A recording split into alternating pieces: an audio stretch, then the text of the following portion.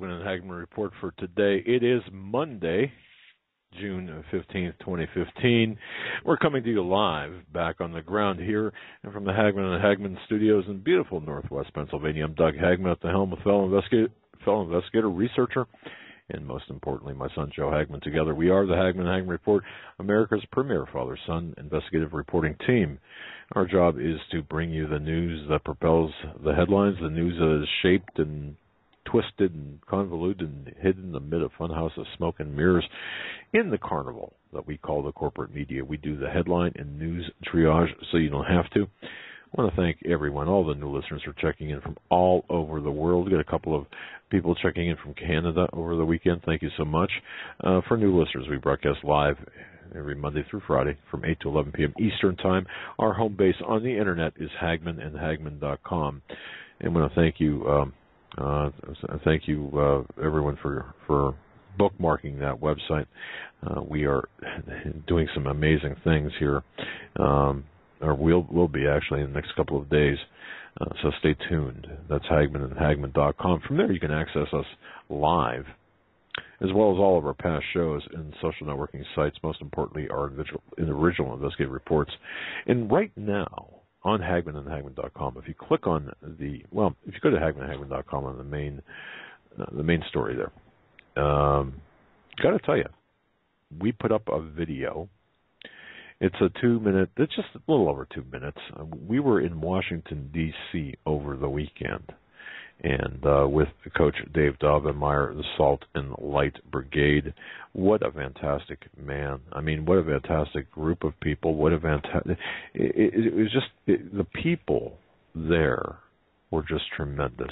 We're going to be talking about that and so much more tonight. The topic of tonight's program is the power behind the veil, kind of part 2, what we started talking about on Friday, and we'll be intertwining some important news as well. Tonight's broadcast, folks, sponsored by NatureBox. I got to tell you, we love NatureBox. Took NatureBox with us to Washington, D.C. NatureBox ships great tasting and guilt-free snacks right to your door. They've got over 100 flavors to choose from, and you can pick out so many. It depends on what your tastes are. For example, sweet and salty, or tangy, or fruity, or whatever. They've got so many things. Things like yeah. I can eat them, but can I describe them? Pistachio power clusters. How about Big Island pineapple? Oh, the mini Belgian waffles. I have no problem pronouncing or saying or eating those. So which ones did you take to Washington? Because I didn't see any. I kept it hidden from you. Apparently. If you would have checked in the inside pocket in my garment bag, it would have been there. But I had actually hidden from you the strawberry lemonade fruit stars, which, not a star to spare. Folks, try NatureBox for free. Go to naturebox.com/CFP radio. That's naturebox.com/CFP radio. Or go to hagmannandhagmann.com. Scroll all the way down to the bottom left there, and you can find a picture of NatureBox. Click on that. And, try it for free. Look, you can't beat that. My goodness, yeah. So, the Belgian waffles are history. I mean, gone. But, ladies and gentlemen, before Joe, we had a kind of a busy weekend. My goodness, we left early. Yeah. We left early Saturday morning. Traveled to Washington D.C. Got there. Laid over in Virginia. What was it? Saturday. It was Saturday night. Vienna, Virginia. Yeah, and now it's 7 miles from the downtown D.C. And then traveled into D.C. early Sunday morning. Met up with the Salt and Light Brigade, Coach Dave Dobbenmeyer, the fine people there. Shortly after 11 o'clock in the morning.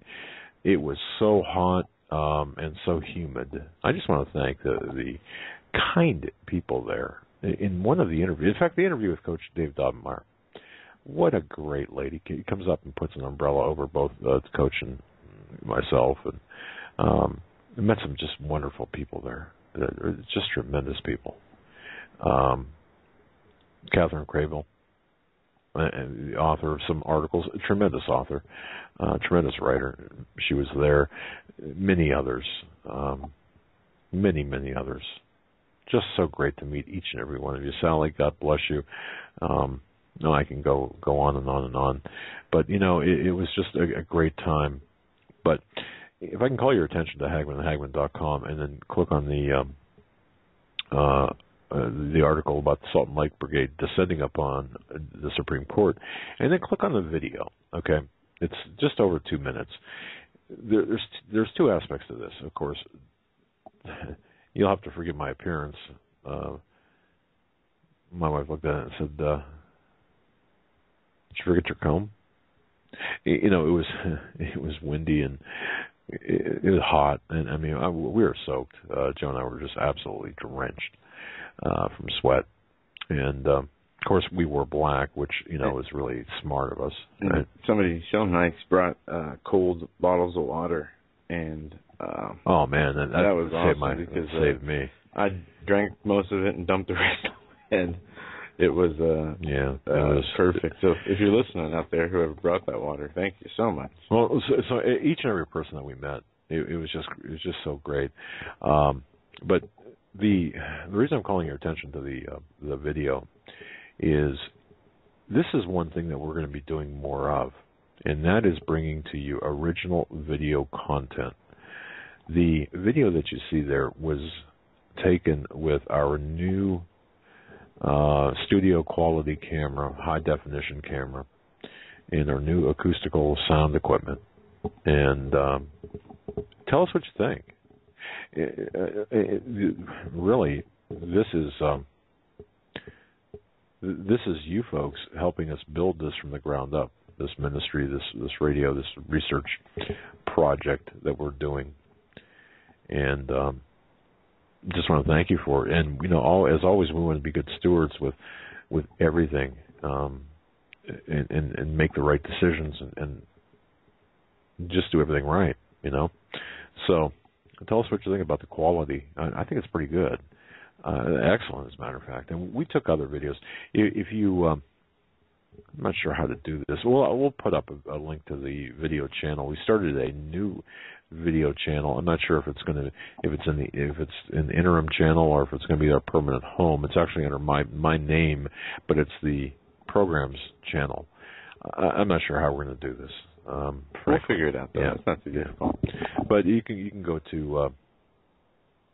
It's actually, again, the YouTube channel is under my name. Well, the one video there is sufficient. You can see, and then there's the only other one I added was an interview with a young man that was traveled from North Carolina to be there. North Carolina, Connecticut, South Massachusetts. Carolina.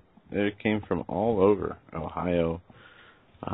It was really something else. And you know, a lot of times we think of standing in front of government buildings and protesting, but this was something so different because this was not a protest. This was a prayer, open prayer, and there were prayers for each individual Supreme Court justice. There were prayers for them as a whole. There were prayers for their discernment.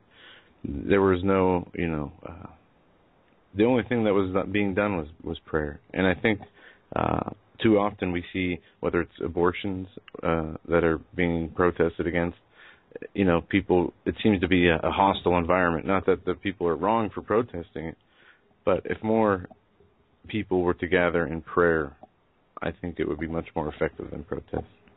I've been at a couple, not that many, but a couple of, I'll call them rallies, and this had a very different feel to it. This was a very, solemn assembly, as it was called. And it really had a very good feel to it, where the other ones were political, they were agenda-driven. I suppose this was agenda-driven too, but it was more heavenly guided than politically earthly driven. Does that make sense? Yes, it does. All right. Yeah, and Coach Bob Myers is just one of the greatest guys I know. I mean, I'll tell you, have him. I'm glad he's on our side. I really am. He is just a tremendous guy.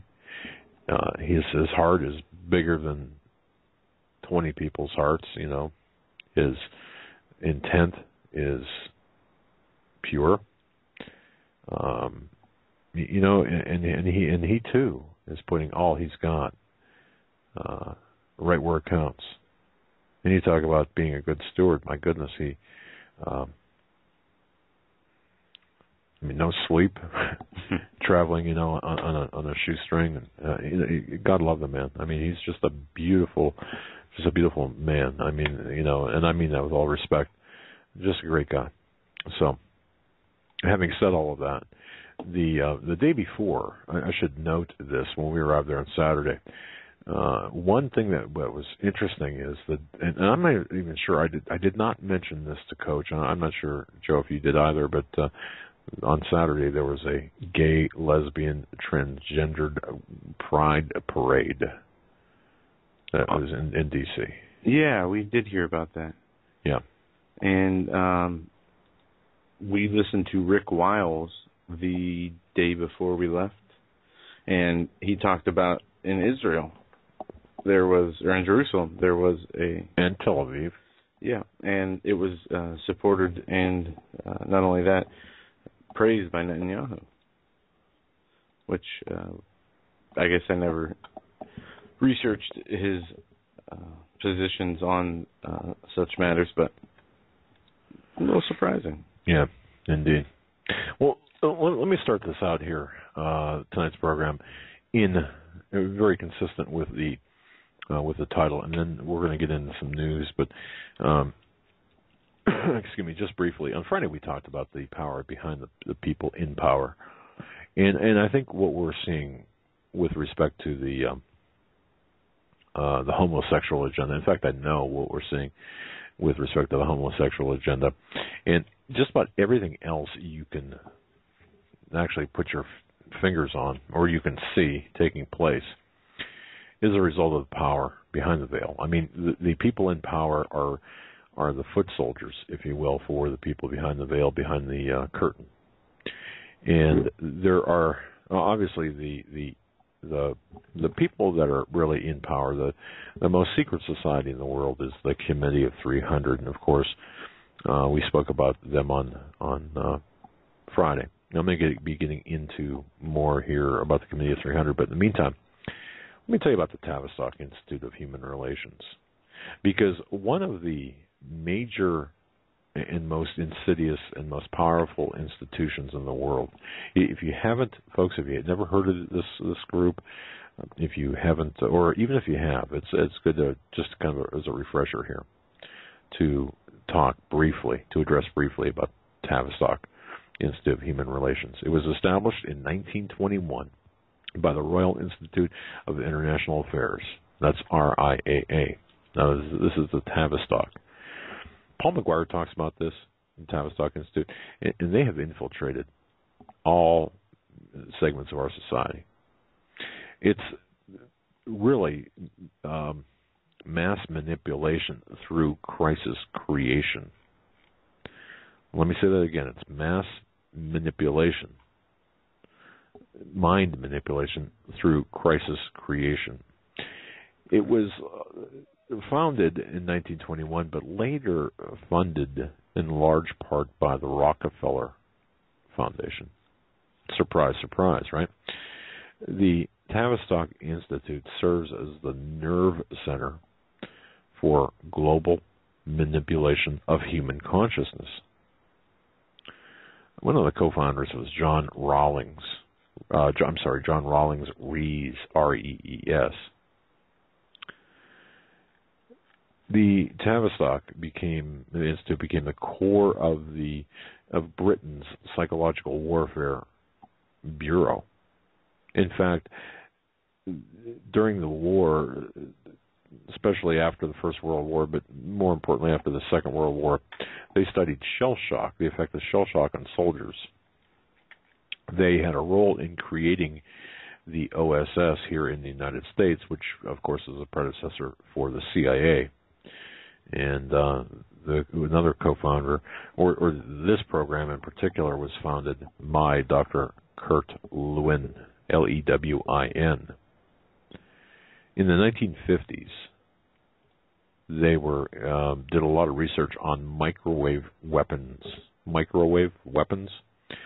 on the British population, and some of the bleed into the United States, but some of the mental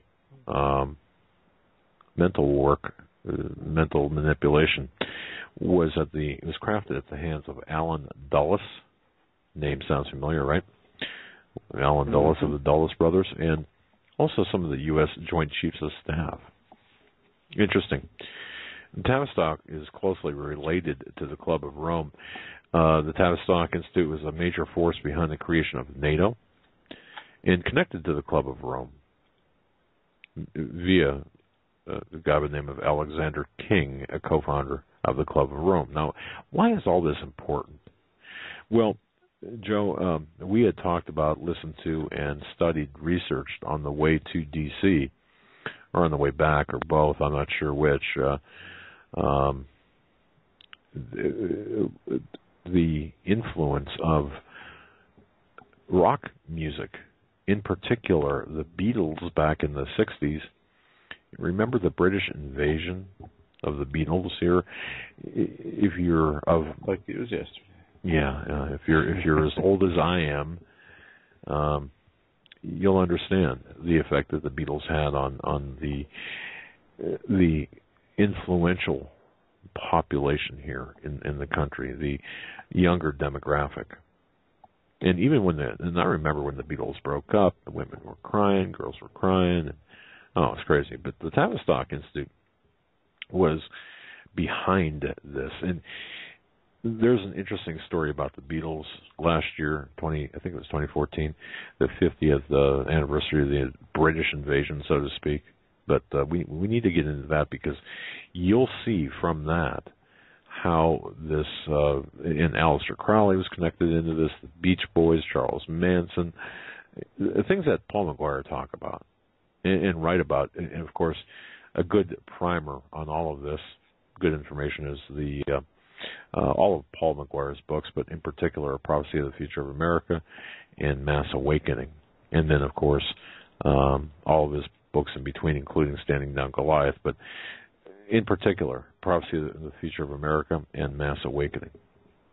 Now, the Tavistock and the Club of Rome, they worked together, or working together, to create propaganda to manipulate the population. And this manipulation is toward a collectivist. Thank you. That what he said. One world communist dictatorship. Now, some say socialist dictatorship, but it's really a communist dictatorship. And this is through trauma-based mind control. And if you think about this, they call it, you know what they call it? They call it future shock, which happens to be the origin for Alvin Toffler's Future Shock, the book of the same name.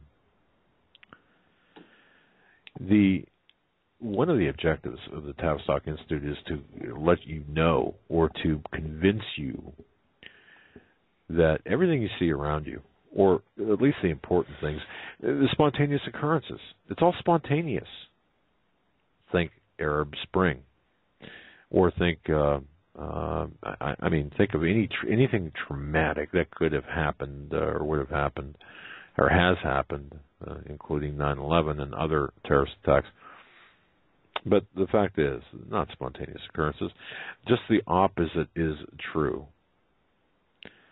Today, and recently, and even through today, the Tavistock Institute operates through a variety of organizations, through NGOs, universities. And what they're doing is they're breaking down the moral fabric that has held and continues to hold the West together. Think, therefore, about the homosexual agenda. 3.5% generously are homosexuals, bisexuals, transgendered, and all this. They relate to that particular mindset. Yeah. Well, I'll tell you something. You have to have something better, something more propelling you than merely that 3.5%. There must be some bigger behind it. Well, the Tavistock Institute is behind it. Breaking down, again, the moral fabric that holds the West together, and they're responsible for the creation of, or the funding of, and the organization influencing of the Stanford Research Institute, places like, and these are examples here, the Wharton School of Business at the University of Pennsylvania, the Sloan School at MIT, the Heritage Foundation, the Rand Corporation, Brookings Institute. Okay, now that's the Tavistock Institute, multi-layered organization. Their largest institute, by the way, inside the United States is MIT, and MIT works through, or these other organizations work through the MIT, but there's a hand-in-glove relationship with NASA. And listen to this, folks, the National Council of Churches. The World Council or National Council of Churches? National Council of Churches. And also the U.S. Navy, Army, Treasury, Department of State. When you hear things like sensitivity, diversity training, sensitivity training, well, they are the ones behind those terms. They, meaning the Tavistock, ultimately the Tavistock. Their ultimate goal is to break down individual identity, political correctness. It's all about creating uniformity as opposed to individualism. Because you see, if everyone starts thinking alike and conforming to this larger goal, well, they're easier to control. Now, behind everything, behind the machinations of a new world order, this one world government conspiracy, is the Committee of 300. And to understand how vast and all-pervasive the new world order conspiracy is, you got to take a look at the goals of the Committee of 300. And again, this is a continuation of Friday's show. So a caller had called in and said, spoke about, I think it was the 23 goals. I mean, the number of goals are 23 of the stated goals of the Committee of 300. But just a few things here quickly before getting into the goals. Yeah, you're all right, because I'm doing some. I was telling people, I told you about the iBooks app on correct the new iPhone. Well, I found so many more books that are free. I mean, a lot of books they charge for, but usually the unimportant fictional romance, garbage. The free books are books like with the historical significance, Morals and Dogma, The Secrets to Freemasonry by William Morgan. I've been going through that book, and I was reading it in the car yesterday on the way back, and there's some excellent information and insight in here, and I think it's either been overlooked or what, in Morals and Dogma, or in the iBook? Captain William Morgan, The Mysteries of Freemasonry. Oh. And we went in Washington, we went to the temple, the Freemasonic temple in Washington. Yes, we did. We got some pictures of that as well, and it's you talk about symbolism. Yeah. I mean, my goodness. Now, what'd you think of that? I mean, right in the belly of the beast there is this Freemason temple that Tom Horn talks about, and Tom Horn had the I was going to say privilege, but I would say more tenacity to go in and to work the people inside and get into the library, see the. Well, if we had more time, I would have tried, but yeah, well, we're going to be going back. And, it was interesting though, because for people who haven't seen it, I need to find the correct image. The all-seeing eye is the triangle. One of the images that they have right above the front doors, and it's huge, is this triangle. It didn't really have an eye inside of it, but it had those points of light, they call them, radiating out from there. On either side of the steps walking up to the front door were, what are those things in front of the pyramids? Those Egyptian, they look like... well, like, I want to say just not gargoyles, but... yeah. They were Babylonian in nature. I mean, just like the rest of Washington, D.C., it's like a resurrection of old Egypt under before the flood. I guess we haven't seen that, but the symbolism is there for a reason. The temple is something resembling the Supreme Court. The Supreme Court looked the same, only they had different images or statues on either side, and minus the big eye that they had. There's a lot of symbolism, and I know, ladies and gentlemen, you know all of this, okay? But when you take a look at the symbolism through the lens of what we're seeing happen today, through the lens of current events, okay, and work backwards, it's like when we worked. And I know when I worked some pretty heavy-duty fraud investigations, complex fraud investigations, so you could never get enough eyes, trained eyes on the details of the investigation. So, people like Tom Horn who have done this research, it's not, we're not redoing what he's done. We're looking at what he's done and then doing some additional things as well, and from a different perspective. And in bringing it to the present with respect to the events that are taking place. Because within this symbolism, there are not only... the relevance is not just for times past, but also for the future, what's ahead of us.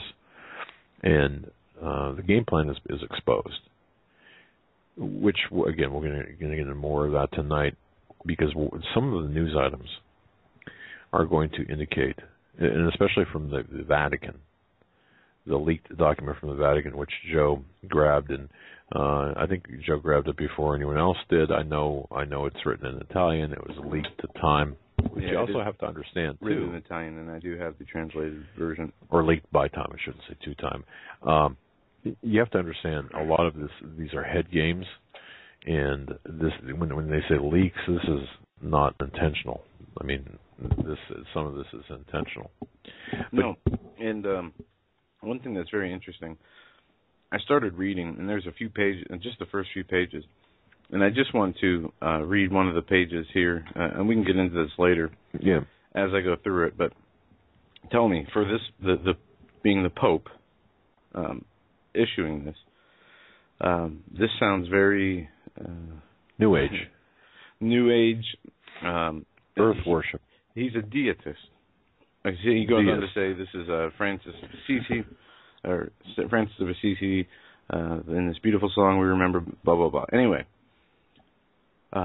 it gave that our common home is also a sister with whom we share the existence, and as a beautiful mother who welcomes us into his arms.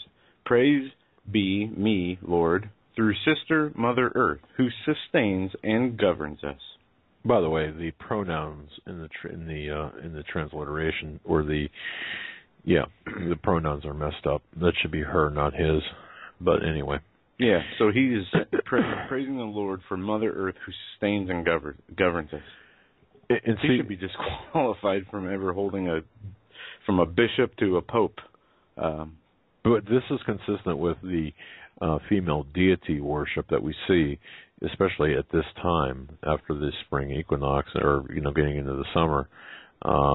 We're still not there; it's at the summer yet. So this is consistent time-wise. No, when they release the text, for example, the dates that they're released on hold extreme significance in the Masonic-like structure. So, see, Joe and I are starting to put this together a little more, and we're seeing this pattern that's always been there, but we're understanding the pattern, and we're able to basically describe it to our listeners and say, okay, this is kind of what's going on, and from this pattern, we can connect the dots and project into the future, and hopefully, spoil their plans, at least spoil their surprise plans. And I'll just mention this too. How can I put this? We are going back to Washington. July. Yeah, but we had to disappear before the event on Sunday was over.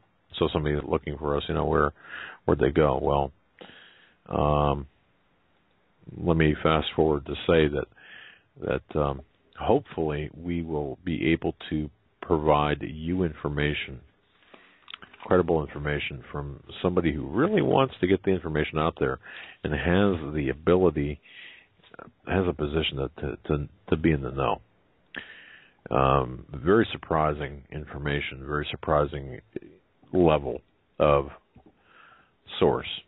So anyway, I want to say that. So, but just really quickly, getting back to the Committee of 300, their goals. Now, the name New World Order, it's perceived by a lot of people as something that developed as a consequence of the 1991 Gulf War. You remember that when George Bush came out. Whereas the idea of a one world government is recognized. It's known to be ages old. Where did this originate? It had its origin with the East India Company. That was chartered by Queen Elizabeth I back in 1600 as a joint stock company. That, I just wanted to mention that. Just put that in the back of your mind, folks. Kind of file that back in the back of your mind. Remember East India Company. And then remember the British East India Company. Two separate things, an evolution of the first. But anyway. So this goes back to the 1600s, early 1600s. So we see that the New World Order is not new. It's been developing under one or another different iteration for a very, very long time, or guise or pretext, whatever you want to call that. The father of the New World Order was the London Mercer Company. If you want to go back further, the grandfather was the London Staplers, going back to the German Hansa and the Hansa of Belgium, all the way back to India. From this background arose the East India Company, some of whose board members were from the Anabaptist communists. Now, Dr. John Coleman is the foremost researcher in the he's the top expert on the Committee of 300. And I do recommend his book, The Committee of 300, The Conspirators' Hierarchy, 4th edition. And I believe some of it's online. You can, if you just search, you can just read through it, and it's an eye-opening expose. But I'd mentioned the Club of Rome earlier in conjunction with the Tavistock Institute. Well, the Club of Rome is a conspiratorial umbrella organization. It's actually a marriage between the Anglo-American financiers and the old black nobility families of Europe, particularly the so-called nobility of London, Venice, and Genoa. Okay. The key to the successful control of the world really lies in their ability to create and manage savage economic recessions and ultimately depressions, which we are seeing take place, or we're at the precipice right now. The Committee of 300 looks to these social convulsions globally, on a global scale, followed by depressions, and, well, they look at this as a softening up technique for bigger things to come, and as the principal method for creating masses of people all over the world who will become its welfare recipients of the future. Now, we saw this happen on a smaller scale here in the United States. People wonder why this mass influx of illegal aliens and we're giving away everything to these people. What's this about? It doesn't make any sense. And a lot of people, and I mention this often, will say, well, it's all about registering Democratic voters. Well, man, you got to think bigger, because it's more than that. It's to overload the system, create the social convulsion here in the United States, which will cause a depression, and that's going to soften us up for bigger things. And I mean, that's what this is all about. Now, I'll just get right into the Club of Rome. It's interesting because they have their own private intelligence agency and also borrows from David Rockefeller's Interpol. Every intelligence agency in the United States cooperates very, very closely with Interpol, as did the KGB before the fall of the Soviet Union. The only agency that remained beyond its reach was the East German intelligence service, the Stasi. Now, the Club of Rome has its own highly organized political and economic agencies. It was the Club of Rome, folks, who told Reagan to retain the services of Paul Volcker. Volcker was a member of the Committee of 300. Now, you may recall that Volcker stayed on as the Federal Reserve Board chairman. And you might also remember that Reagan said that he would be dismissed as soon as he was elected. Remember that? Going to get rid of Volcker as soon as I'm elected? Well, what changed? Was it a change of heart of Ronald Reagan? No. It was on the instruction of the Club of 300. Or in the Club of Rome, I'm sorry. The Club of Rome also played a key role in the Cuban Missile Crisis. They attempted to sell its crisis management to the federal government. It's interesting because FEMA is an outgrowth of this component of the Club of Rome. Several Tavistock scientists went to see Kennedy at the time to explain what was going on, but the president rejected the advice that they gave. That same year, by the way, Kennedy was shot. His head was blown off. Tavistock was back in Washington to talk with NASA. This time the talks were successful. Tavistock was given a contract by NASA to evaluate the effect of its coming space program on American public opinion. The contract was farmed to the Stanford Research Institute and the Rand Corporation. You see how all of these organizations, these think tanks, these NGOs are all kind of intertwined? Much of the material produced by Tavistock, Stanford, Rand, and so on never, ever, ever saw the light of day. And it remains sealed right to the present day. And, several Senate oversight committees and subcommittees who were approached claims they never heard of it. That's the power behind the Club of 300, or the Committee of 300, and the Club of Rome. Quickly, again, I say this. Let me just go over the... I probably should point out right here real quick. NATO, of course, convergence of NATO. This is all part of the New World Order. The actually NATO. NATO was not an original idea. When it was actually conceived, it was actually thought of back in the early 1900s by the Committee of 300. Stalin totally opposed the concept of NATO. Of course, Stalin would. Of course, Russia would. The USSR at the time would. But on the flip side of that, Stalin knew the bigger plans. Okay, I'm not sticking up for Stalin at all. Just identifying the players here. So when you look at Putin, and there's this deification of Putin, or at least this feeling that Putin, Putin has more respect than our politicians. You can see why, because they know what the bigger game plan is.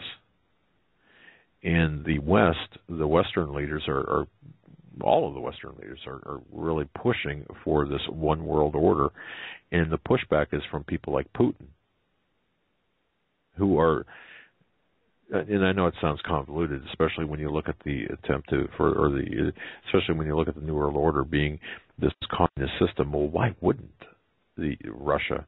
Why wouldn't China be excited about something like this? Because they wouldn't be running it. You see, there are fights within the larger families of the Illuminati, of the Committee of 300, of the power behind the power. There are internal fights as well, and this is more difficult to explain. This is more esoteric in nature, but you have to think of it too as a sexual fight. Who will be on top? And I don't want to sound crass. I guess it's too late for that, but that's how they think. It's kind of a sexual domination thing, at least in their mind, because a lot of this is ceremonial. A lot of this fighting is ceremonial in nature.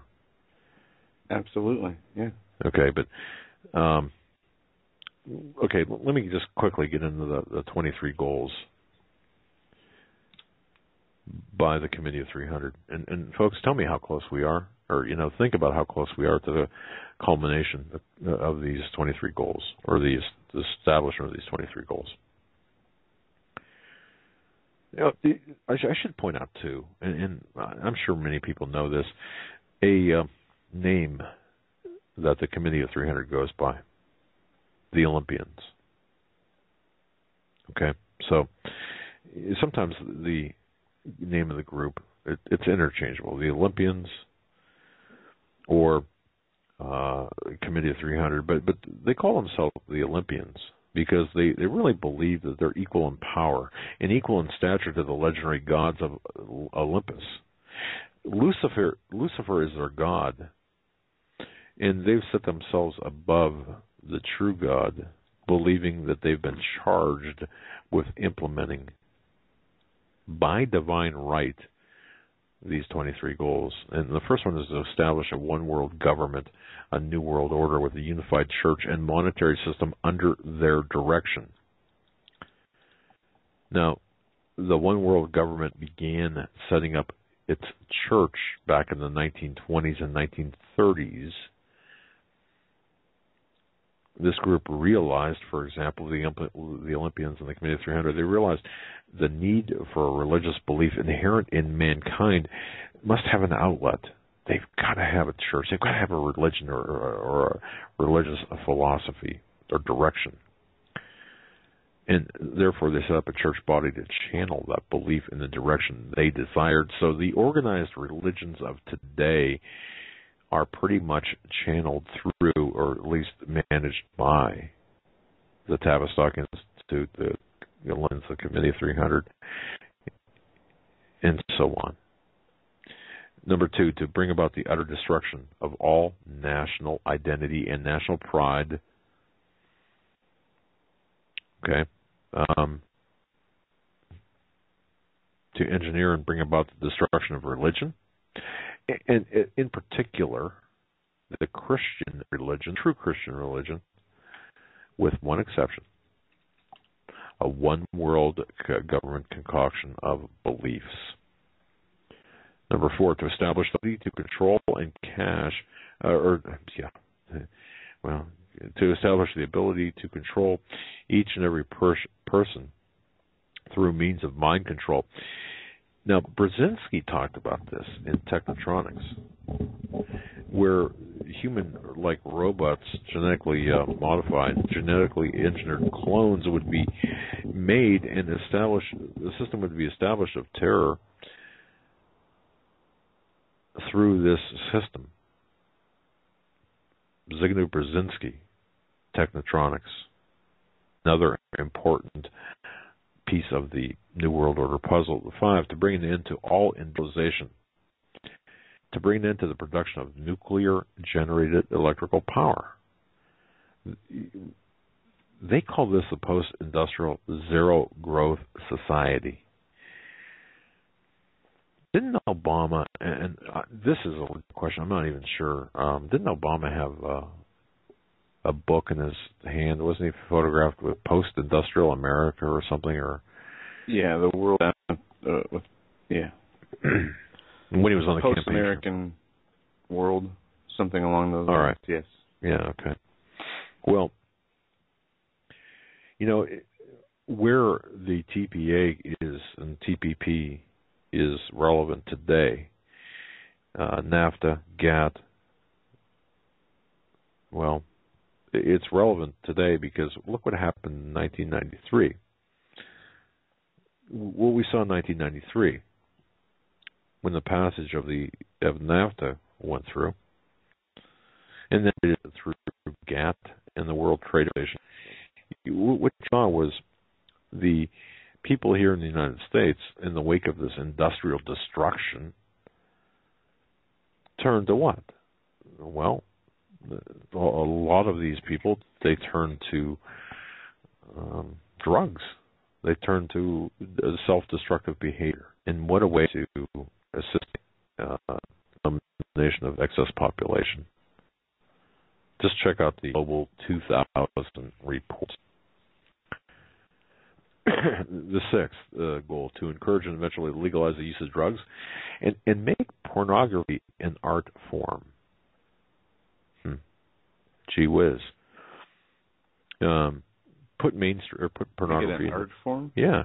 But so going beyond a carnal nature, making it appealing to maybe those who wouldn't use it for a sexual purpose, I suppose, or to draw people in. Because I asked, because, you know, reading this, going back over Morals and Dogma, and reading the Secrets of Freemasonry by, what's the name here, William Morgan, it talks about the arts a lot. Right. You know, literature, the arts, arts and crafts, not like your grade school arts and crafts class, but they're talking about holy music, the entertainment. Yep. And this is a way that they infiltrate through seemingly harmless ways, and they're becoming more harmless or more harmful now as we see how bold they are becoming. But there are subtleties and undertones and purposes behind a lot of what we see, the symbolisms. Very much. And, you know, it is these people who think they have all this all-knowing wisdom, they think they are above or will define. In their literature, they act like the Lord had decreed them to be the evil in the world. Right. Well, and, yes, what they're attempting to do is make pornography more palatable and push it into the mainstream. And this goes hand in hand with the destruction of the moral fabric through the homosexual agenda, which is extremely vital. It's critical to their goals that the homosexual agenda be accomplished, because that destroys the moral fabric of our country and of our population. And it's going to be done on a national level, at the Supreme Court level, and legitimizing the this abomination of marriage. I mean, and I know Greg Jackson says, you know, he doesn't want to call it traditional marriage, and no, it's just marriage, period. But anyway, pornography is part and parcel to it was a critical component to this, and we can see this today. What's that new show, Joe? Sex Box, where they have on live television now. They have that was a show. I don't know if it's still a show anymore. Okay, but that's part of it. So long, and I haven't read an advertisement in a long time. But they have other TV shows about a lot of new TV shows about dead people rising. All right. Becoming Us, I think, is one. Okay. There's another one about these people who would die and wake up, and they. And I've never seen these shows. I'm going by what the preview on A&E. There's the Bates Motel show. There was one before it, where they show people dying and coming back, and then in the previews, they go back to their loved ones, and you see the quick clips where they say, "I don't think this person is, I don't think they're who they were," and they hint to the fact that they're not the old people that died. Instead, they are new inhabited or new beings inhabiting those old bodies. Kind of like the Stephen King Pet Cemetery. Hey, not quite acting like my dog. Yeah, I get that. Okay. Well, it really, the bigger thing here is to destroy Western culture. The seventh goal is to bring about the population of large cities. Now, if you look at what happened, what Pol Pot did, what the Pol Pot regime did in Cambodia. If you look at Pol Pot's genocidal plans, well, they were drawn up in the United States by one of the Club of Rome's research foundations and overseen by Thomas Enders, who was a high-ranking State Department official. Can you believe that? No. I mean, yes, but it's... I guess, what do we expect? Well, these are genocidal criminals and war criminals, to be sure. The eighth goal is to suppress all scientific development except for those deemed beneficial by the committee. In other words, hey, it's got to be. Go ahead and work on this. Work on these science projects, if you will, but only if it's beneficial for the committee. Especially targeted is nuclear energy for peaceful purposes. And it's interesting because nations that persisted in building nuclear power plants were to be brought down. And I know this is really a touchy subject, hot button subject, but think Iran, Argentina, Pakistan even, to a lesser extent perhaps. But a lot of bad press. And the reason for this too is to have these countries, to compel these countries to rely on a single, consolidated area source for their energy. Okay. Now, number 9, to cause by means of limited wars in the advanced countries a reduction of the number of people called surplus to requirements. Okay, these are the useless eaters, if you will. And by means of starvation and disease, pandemics in third world countries, the same thing. The goal here is depopulation. The goal here is the death of at least 3 billion people by 2050. Did you see the Pope or one of the higher-ranking bishops in the church said that the Earth needed to be depopulated about 5 million people? Yeah, 5 billion. 5 billion. Yeah.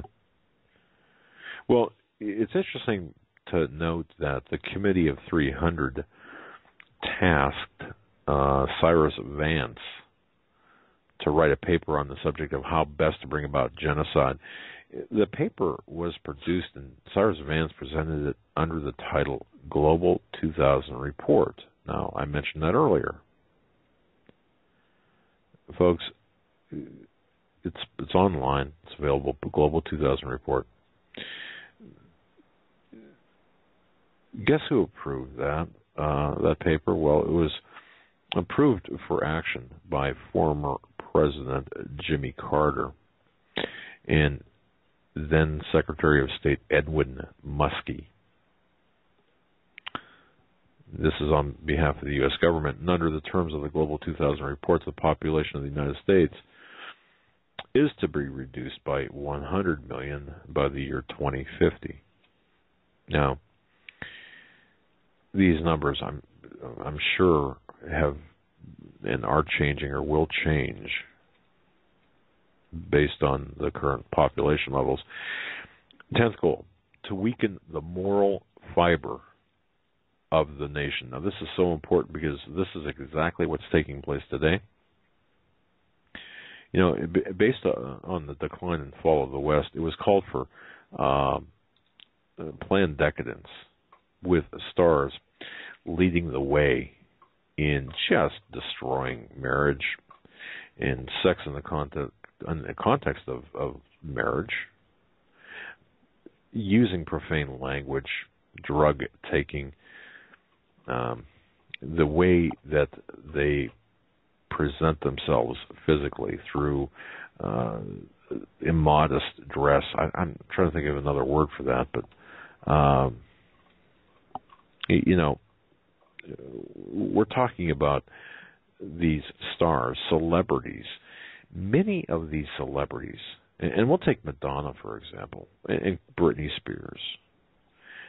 Many of these so-called stars of today, or those people in the movie business in Hollywood, or in the fashion industry, or even talk show hosts. Consider, for example, Oprah, Dr. Phil. Consider Rosie O'Donnell, Ellen DeGeneres,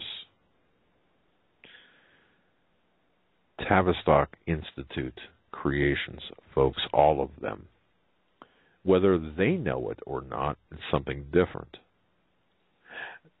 But how about also them being a product of Edward Bernays, who I should mention is the nephew of Sigmund Freud, whose statue is in front of the Tavistock Institute.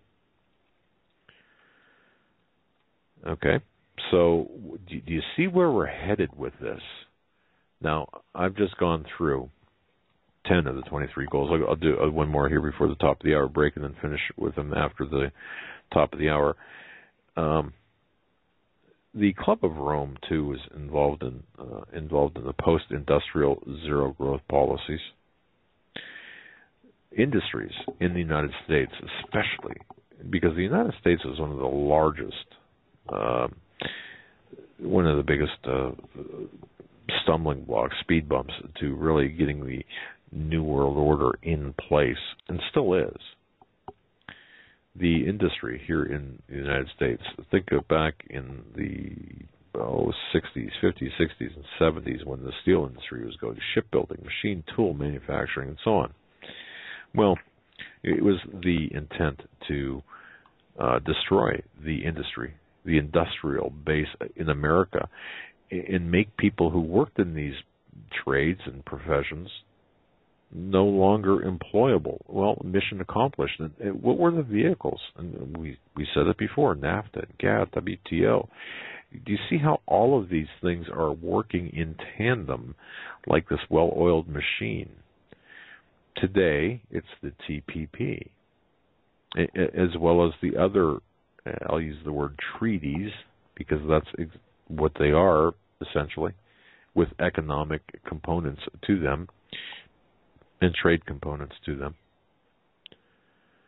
But also, the young people, the impressionable people, our children, grandchildren, they're going to be encouraged and are being encouraged and being programmed through rock music, through drugs, pornography. And it's interesting, too, you've got to understand the Tavistock Institute created the sex, drugs, and rock and roll theme. Because by themselves, for example, sex, drugs, rock and roll, They each have an effect on our young people, but taken together, each one becomes a force multiplier of the other. The Tavistock Institute considered this to be a blueprint for control of the young people. And we go back into the 60s with the British invasion of the Beatles. What do we see? Sex, drugs, and rock and roll. And it's interesting as well. Think back in the 60s, and those old enough to remember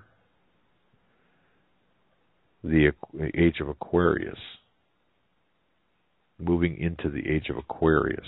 The name is associated a lot with New Age literature, right, and ideal. Well, this actually, Tavistock directed Stanford Research to undertake the work under the direction of Professor Willis Harmon, a work that later became known as the Aquarian Conspiracy. And the age of Aquarius, well, that's kind of a bookmark in time. And this is all the foundation. This is the important foundation that and also some of the same game plan, the blueprints, game playbooks, whatever you want to call them, that we're seeing today. So when you see the TPP and the TPA, you say, man, none of this makes any sense. Wait a minute. Why is Ted Cruz, this staunch conservative Republican presidential candidate, siding with Obama? I mean, how can this be? And you'll have people saying, well, he's brilliant because he's forcing this. He's forcing he's limiting the powers of Obama. Well, is he really? It's through the TPA, for example. Is he really? Is that what's really taking place? He's brilliant? Yeah, brilliant as the Supreme Court Justice Kennedy was in the Affordable Care Act. Oh, it's a tax. Yeah. Okay, same playbook, different topic. We're going to take a commercial break. We're going to come back on the other side with more news and information, and we will be taking your phone calls maybe not this hour, but if you want to call in the following hour, get on the phone now and call 661-244-9839. That's 661-244-9839. We'll be right back after these short messages. Stay with us. Monday edition of the Hagmann and Hagmann Report. I paused after saying June 15th because I just realized it's already the middle of June. And in the town we live in, we have about 5 months of nice weather. And when I say nice weather, I mean no snow on the ground. Yeah. I was going to say you might want to. We got about 5 weeks of nice weather, and it's coming and going fast. So I got some programming notes. This week's going to be an awesome week. Tomorrow, Stan Deo at his regular time will be with us. Wednesday, we have Russ Dizdar. He will be joining us for the whole show. On Thursday, we have a special treat, a much anticipated from John from HH Connections is going to come on and do the exposing satanic agenda in Hollywood, which I cannot wait to hear. No, I'm telling you, and this is from an insider's perspective, former insider. And in talking with him, he wanted to talk to us to make sure that some of the content he went over was not too much for the show. It wasn't too overwhelming, was not too... that it was appropriate, that he could cover some of the things, because he said some of the things he uncovered were so dark and just so horrific. Buckle up. So that's going to be an informative, fascinating show. And then Josh Peck, author, quantum physics, and don't have the title of his new book right in front of me, but he's going to come on. We're going to talk about CERN. We're going to talk about a few other things pertaining to CERN, things that he's uncovered as of late in his research. So we have a full week. Indeed we do. And I'd urge everyone to go to HagmannandHagmann.com and click on the main story there with Coach Dave Dobmeyer, Salt and Light Brigade. Look at the video and look at it with a critical eye in terms of the quality, because this is truly the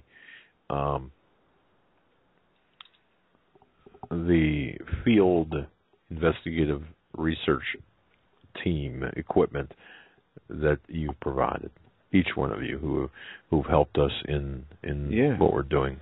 And I got to say, all the camera equipment that we've used in our past doing investigative work, this camera is, I mean, obviously we did different types of, or had different needs for the camera Sure. then, but it doesn't get any better. I mean, unless we were to buy an actual camera they use on the movie sets, I think this is the next best thing. It is just so awesome. The things we'll be able to do with this camera will be great. And we have a lot of plans. We talked a lot over the weekend about different ideas, things we can do, from making, spot YouTube videos to documentaries, interviews, a whole bunch of things. And that goes hand in hand with some other things that we're going to be rolling out here in the coming days and weeks. So just stay tuned and tell others. I think you'll be proud. We want you to be proud of us. We really do. And we want you to say, job well done. Anyway, before the break, we were talking about the goals of the Committee of 300, the unseen hand, and then we left off at the 11th goal, the Aquarian conspiracy. And what kind of goal number 12 is to keep people everywhere from really deciding their own destiny.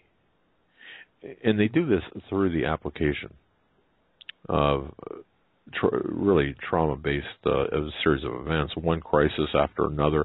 These are orchestrated crises. Now, Jade Helm is going to play into this, or is conditioning the American mentality. Now, it has a multitude of goals, Jade Helm does.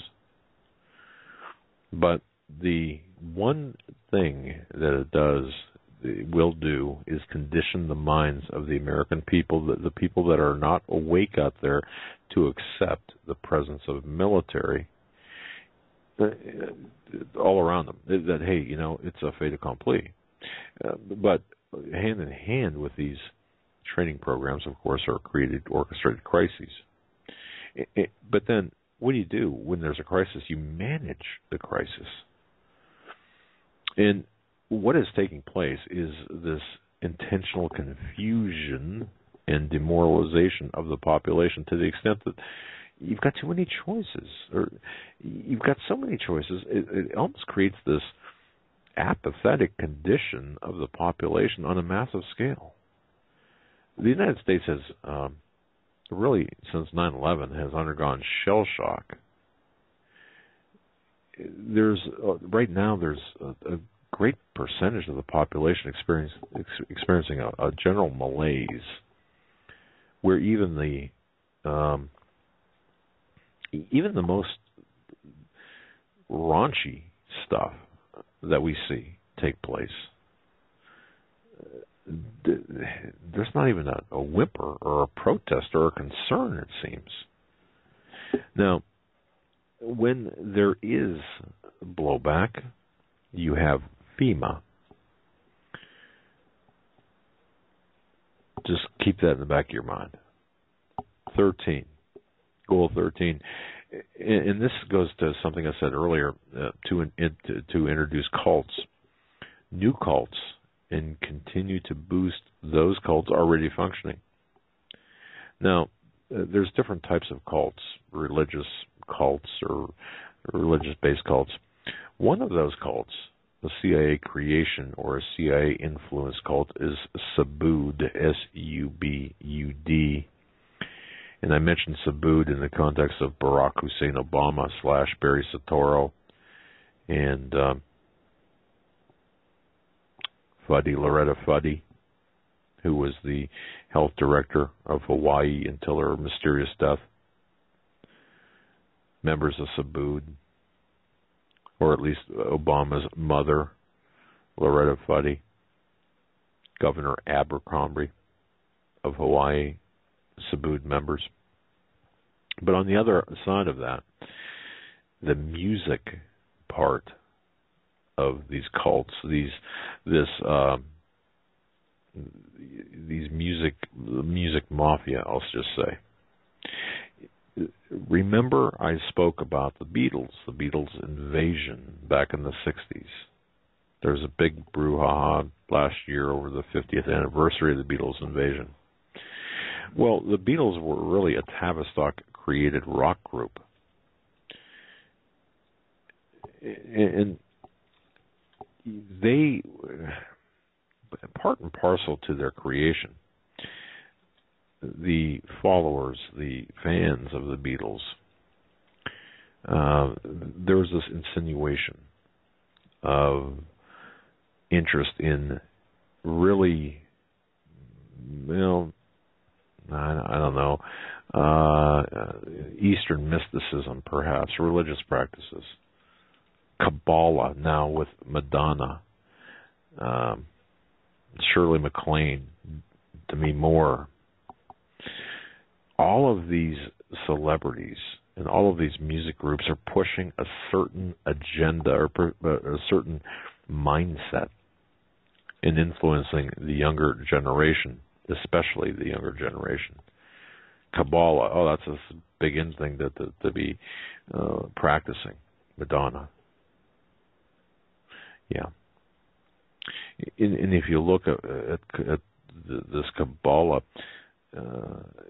the groups all over America growing, and nowhere more prolifically than in Hollywood, which leads us to our Thursday program, which will deal with Hollywood.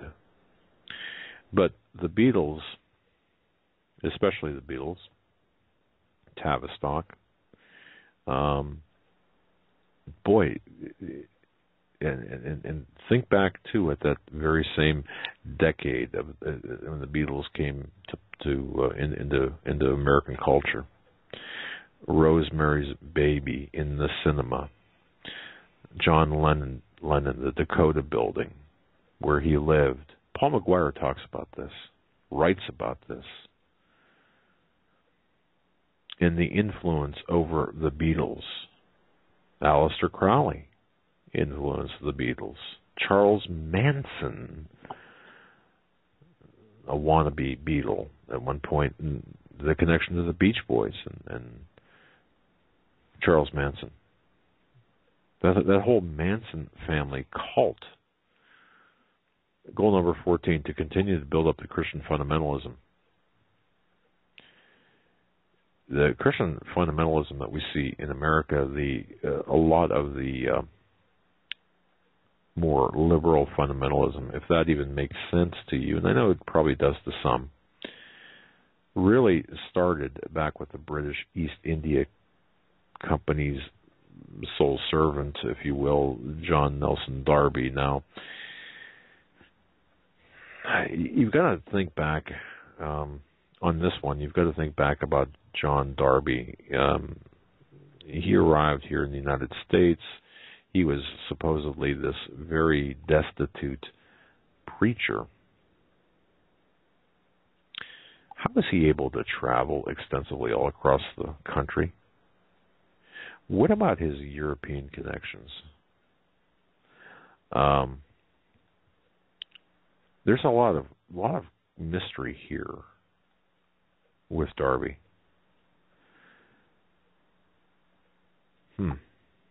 Anyway, there's also a lot of overlap with the Committee of 300 as well. The intention of the Christian fundamentalist movement, the counterfeit, if you will, Christian fundamentalist movement, it was to be a channel for, well, strengthening the... Now, I want to be careful when I say this, because this is not meant to be an indictment against Jews or Israel, God's land. This is not an indictment against that, but for the political Zionism, okay? Just you've got to understand the difference. Man, there's so much, there's just absolutely so much knee-jerk reactions when people hear that. They automatically think of an indictment against the Jews, or you're being anti-Semitic. Wait a second, there's a huge difference between a political Zionist type of agenda than there is the Israel Jews of the Bible. Okay, you can say, well, and I've heard people say this. Refer to the media as being owned by the Jews and the banks being owned by the Jews. Now, hold on a minute. That's no. Okay. Well, when you go back to Revelation, it talks about there are people who say they're Jews and who are not, but are the synagogue of Satan. There's a lot of people that hide behind that label and do nefarious things in order to give people who are Jewish a bad name.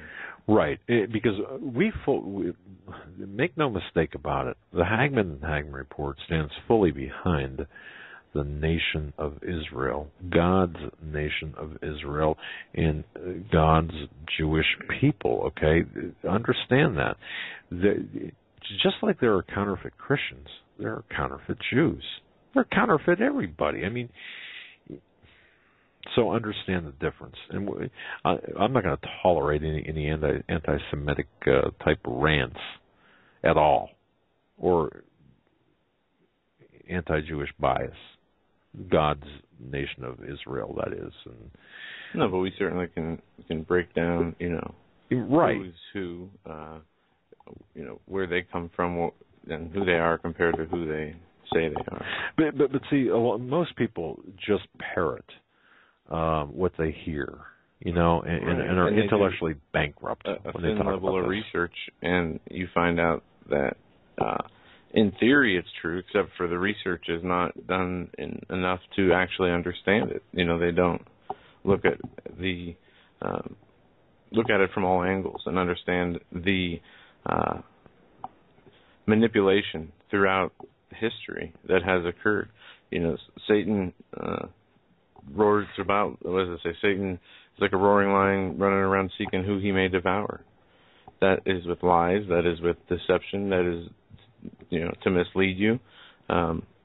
There are forces that are trying to, every day, knock believers and even potential believers, off the important truths that are out there that need to be understood, as the scriptures also say, do not be ignorant of Satan's devices. Correct. Do not be ignorant of Satan's devices. It doesn't mean we have to focus on them constantly or obsess with them, but we need to understand the nature of the enemy. And right. Fool me once, shame on you. Fool me twice, man, I got a problem. Okay? Yeah. So be aware of what's out there. Now, number 15 is to engender the proliferation of religious cults. And that includes Islam, the Muslim Brotherhood. You could take it also to include the Sikhs. What you see when this happens, you see the uptick in suicide bombers or homicide bombers. You see things like Jim Jones, the cult of Jim Jones, and that people, you've got to understand where that originates, where these originates, and these are mind control experiments. Now, I know this sounds really crazy,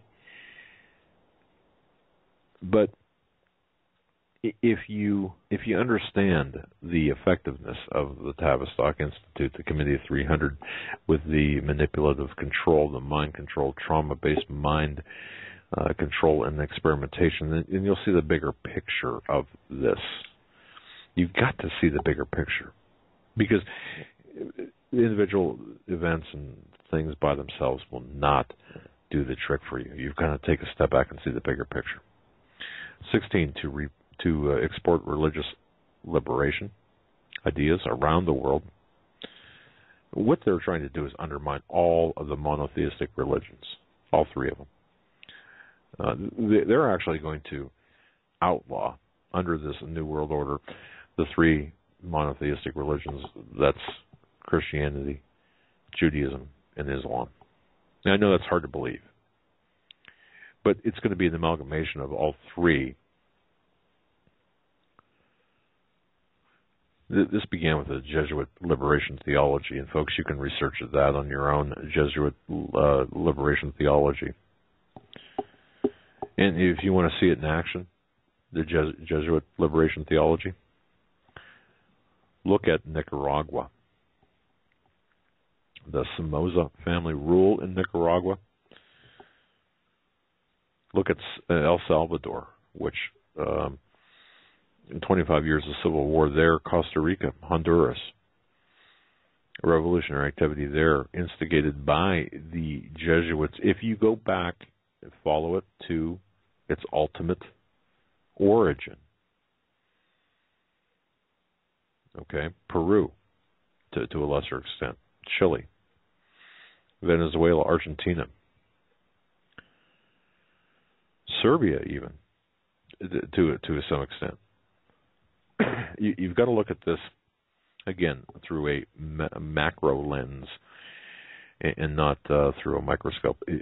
You always remember these crises are orchestrated. These events are orchestrated. 17, to cause a total collapse of the world's economies and engineer total political chaos. Of course. 18, I mean, no commentary necessary in that. 18, to take control of foreign and domestic policies of the United States. Now, what is happening with the TPP? What has happened with NAFTA and GATT and WTO? What's happening with the TPA? It's been defeated. Yes. Oh, until tomorrow, when the TPA will be a part of will be rolled into a new package that will be voted on and backdoored into law. Yes, it will, without a doubt. Now, 19, to give the fullest support to supranational institutions. You've got to take a look at the creation of the United Nations, the IMF, the Bank of International Settlements, the World Court. They will replace the national counterparts. Enough said on that. 20. To prepare and subvert all governments and work from within them to destroy the sovereign integrity of nations represented by them under the guise of spreading democracy. And this is under the further guise of combating terrorism. Mm-hmm. Isn't it always? Absolutely. It's always been that way, just in different players, different colored uniforms. Or uniforms? Yeah. Yeah, okay. Uniforms. Number 21, to organize a world terrorist apparatus and to negotiate with lawful government for their surrender whenever terrorist activities take place, by allowing the U.S. to establish permanent military bases in those nations, which will be carried out under the banner of bringing democracy. Aren't we seeing that in all? How many bases are? How many? Where's our? I mean, how much? Where's our military? How many countries? A lot. Most of them, right? Absolutely. Under the pretext of spreading democracy, when in fact it's not doing that. We're not doing that. We're actually the foot soldiers for the power behind the veil, the Committee of 300, and the various offshoots, the NGOs that I mentioned, the various think tanks and various organizations. 22, and this is important, extremely important, to take control of education in America with the intent and purpose to utterly and completely destroy it through incremental change in curriculum and by teaching methods. Think Common Core, outcome-based education as well.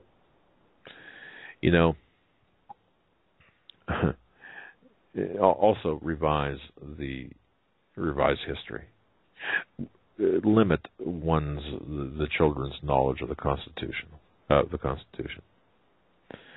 how America was formed. Oh my goodness. Controlled education. It does not allow for the exposure to these conspiracies, which exist. You know, it's like everything, just the wars that we've seen. We never questioned the origins of the First or Second World War, the Bolshevik Revolution, the rise of communism, the creation of ISIS. These are all spontaneous events, we're told. Right? We're told. Yeah. We're taught. No, it just happened. No, these are all orchestrated, very carefully planned events. And you know what? You mentioned that, and the people in power. I can imagine. I don't know why I've got this. I can imagine sitting in a room with Brit Hume. Picture this in your mind now. You know, Brit Hume, right? The father of media, taking the place of the father of conservative media, anyway, taking the place of whoever. I don't know. And just talking about this, oh, you're a crackpot, you're nuts.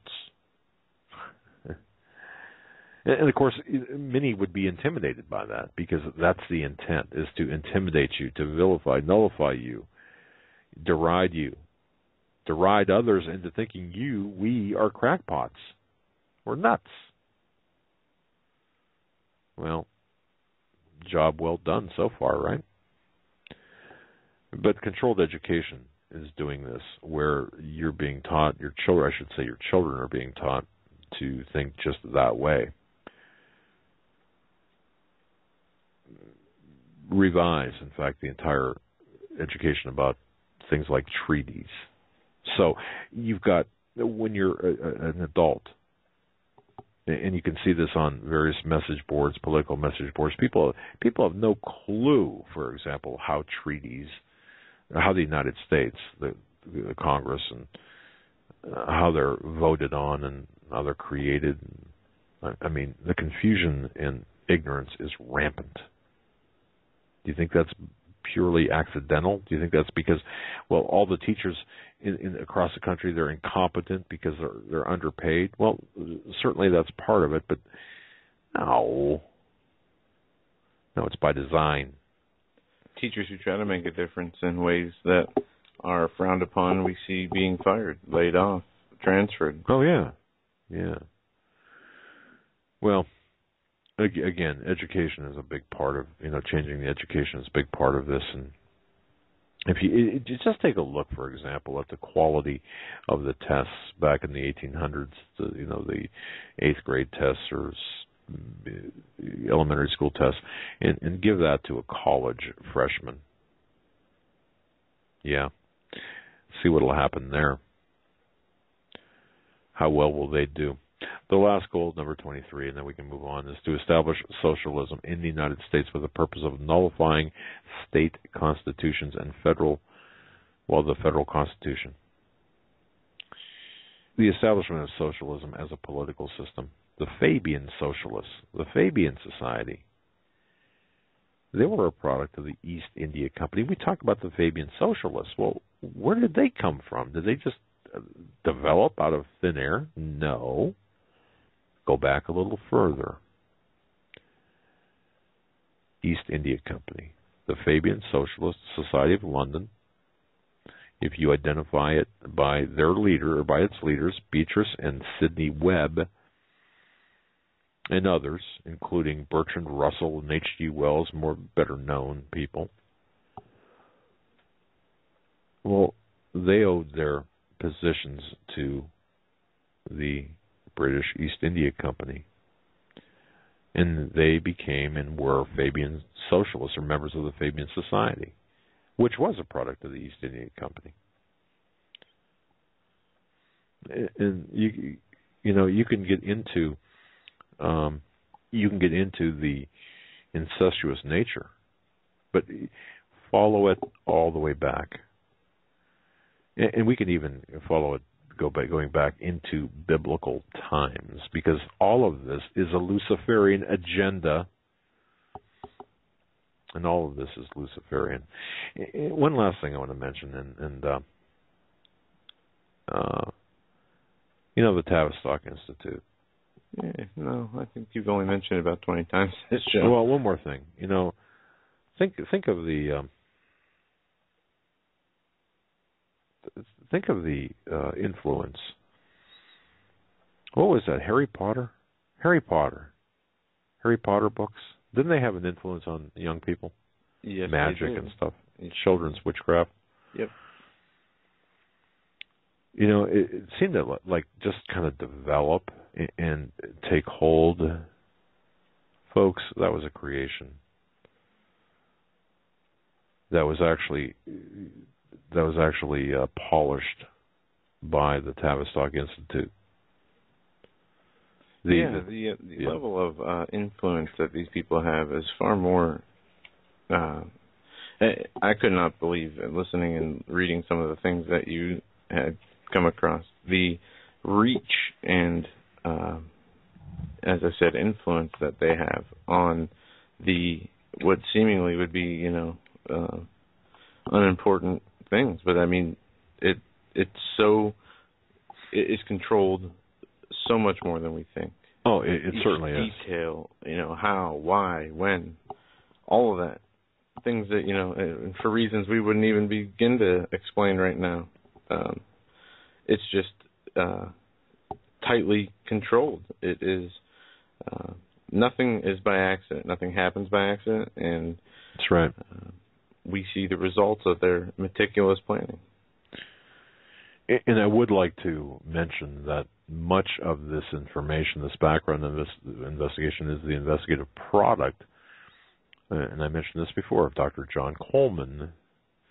And if you can get a chance to grab a copy of his book, The Conspirator's Hierarchy, The Committee of 300, it would really do you well to give you the background into this. And that goes hand in hand with Paul McGuire's writings, as I mentioned.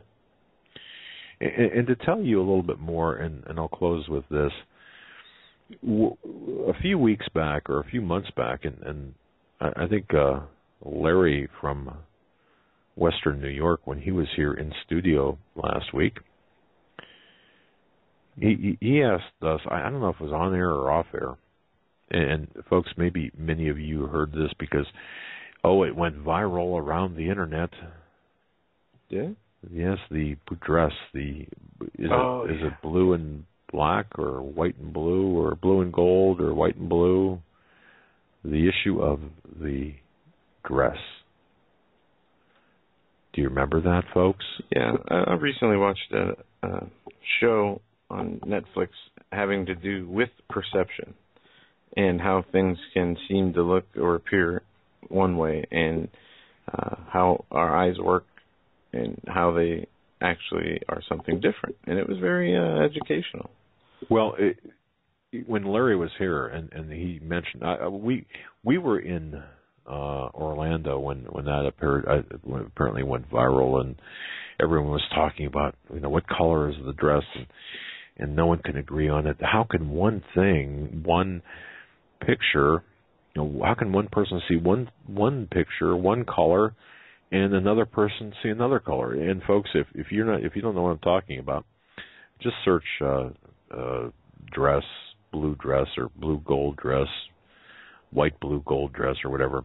I'm sure there will be some or dress color dress controversy or whatever. I don't know, but it'll come up. You can search for it if you're not familiar with it. If you are familiar with it, great. And everyone was apparently talking about it back in early March, late April, or late February. Well, this. When Larry mentioned it to me, that was the first time I heard about it. And I consider myself pretty well up on things. I didn't hear about this before. And the more research done on this, where does it trace back to? It traces back to the Tavistock Institute, of course. And this is a method to make you believe that nothing is as it seems, to make you not trust your own perception. It goes very deep, to make you unsure of yourself through very finely tuned manipulation of images. You know, think of, I'm just trying to think of like crystals or whatever that can, given the right light, cast a certain color. Well, that's how this was done, where people would see one set of colors on the same dress, and another group would see another set of colors, the same dress, just different images. Well, it's the slight alteration of the perspective of the dress that causes that. But it's done to make you be off balance, not sure what your eyes are seeing, and to make you question absolutes. Can you absolutely say it's blue and black or blue and white or whatever the colors might be? Can you absolutely say that? Well, I guess I can't. So then you can't absolutely say that, and I'm taking a leap here, but follow me on this. You can't absolutely say that ISIS, you can't really be sure of anything you see with ISIS, the beheadings. You can't. No.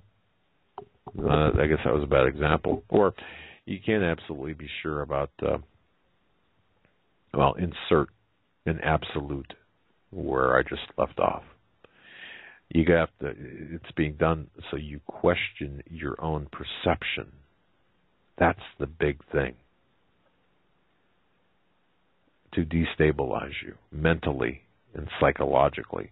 It's an evil agenda, but very effective. And most of the people fall for it. Yeah, you have to be really grounded. You have to be in prayer, close to the Lord. You have to have your eyes open. And it's not spiritually open, because there is a barrier that we can't cross for whatever reason. An example is, we've all been through it before we become quote-unquote awake. And the only way that we can have this barrier removed is through the help of the Lord showing us, and we have to be there to listen. Yes.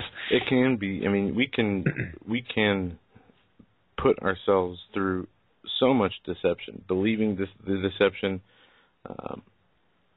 adapting it as a belief system.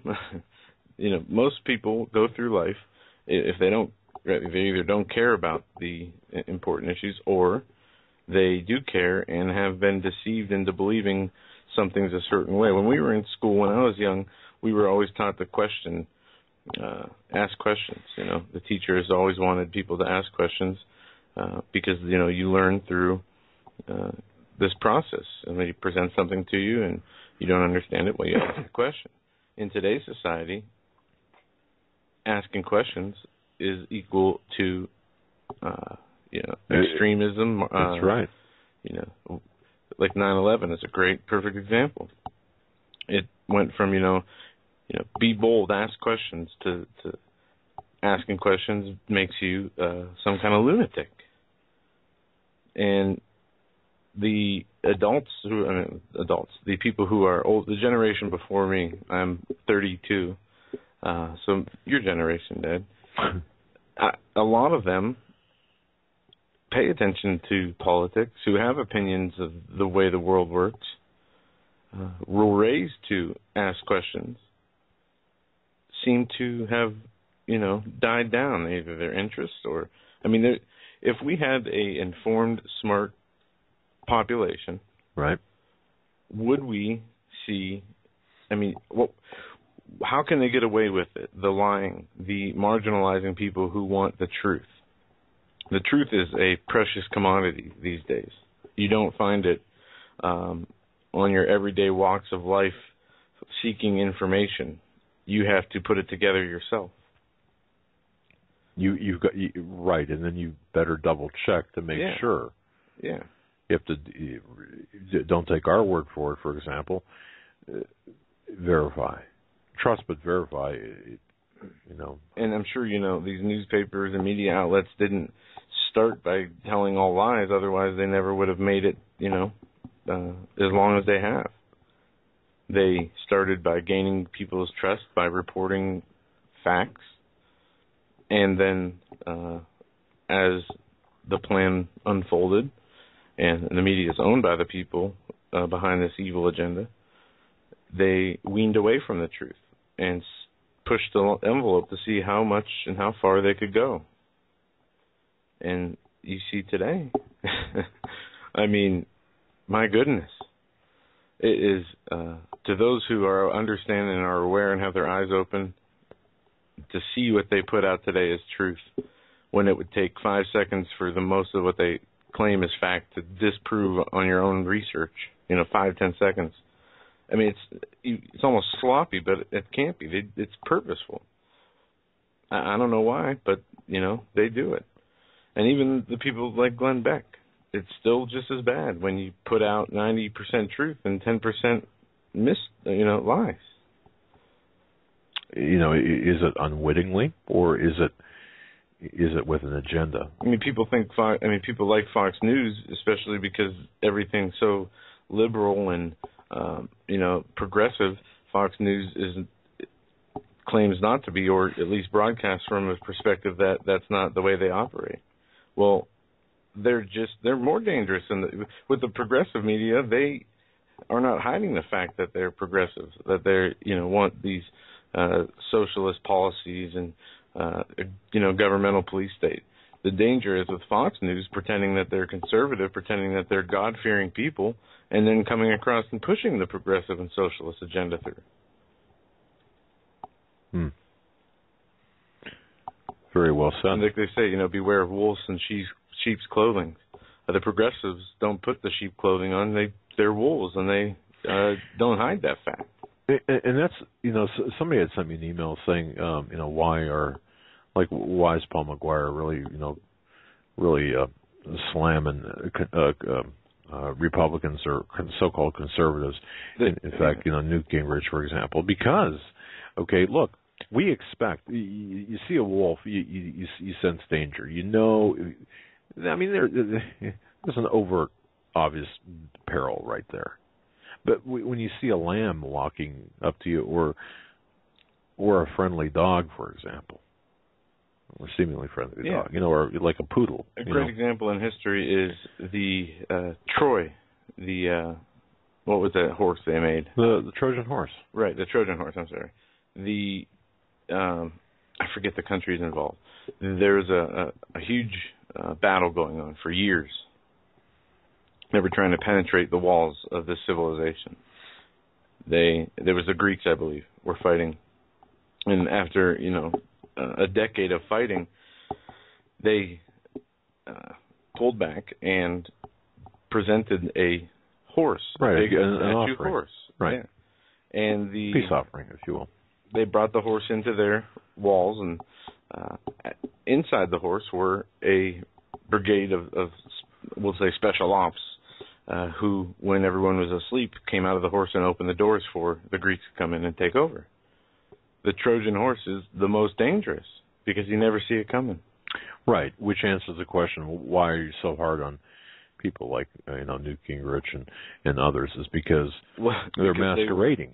We're so hard on them because they are the two-faced ones. I would rather have Al Sharpton. Those people don't hide what they're thinking, what their agendas are. The Lawrence O'Donnells. Yes, we're a socialist country. It's the people like Brett Baer and the Shepard Smiths and the Glenn Becks who say that we're for liberty and freedom, except in reality they're part of the agenda. I mean, right. These people, in some cases, without painting with using a broad brush here, in some cases, they're just intellectually deficient Sorry, but that's my view. I don't think they're so. just dupes. That's like saying the president is incompetent. Well, no. Okay, now I'm gonna. Most journalists are CIA operatives. Well, of course. Most famously, Anderson Cooper. Okay. Well, look, I get that, but what I'm saying is, you have some really, you've got some very, very tactical operatives in the news media, but then you've got some really ignorant people. Okay, some really intellectually deficient people, hollow, blonde bimbos, eye candy, nothing more. Well, that's exactly, you just said that's what they're there for. Yeah. Right. Okay. That every once in a while when they go off the teleprompter will say something really stupid, okay, and show how stupid they are. I got a good example. But okay, I just want to say that's not. I mean, there are exceptions to that tactical operative rule there. Okay, go ahead. I don't know if this person, what did you say, eye candy? I don't know who this or what this person looks like, or Frederica. If they're well known or not, new or not. Well, there's a CNN anchor. Frederica, yeah. CNN anchor Frederica Whitfield went on TV. She's on CNN. I saw that interview. This was during a discussion on the Dallas Police Headquarters shooting. CNN anchor Frederica had appeared to misspoke, calling. This is what she said pertaining to the Dallas Police Headquarters shooting. It was a very courageous and brave, if not crazy, attack or something. Yes. Yeah. I watched that, and to me that was like I understand maybe she used the wrong words. Not brave, brazen. It just seemed like she just went off the teleprompter. Well, Yeah, but my question is, does she? We see this police brutality in the news more often, day by day. The unnecessary deaths of people and the police officers being, let go with pay, temporarily reinstated.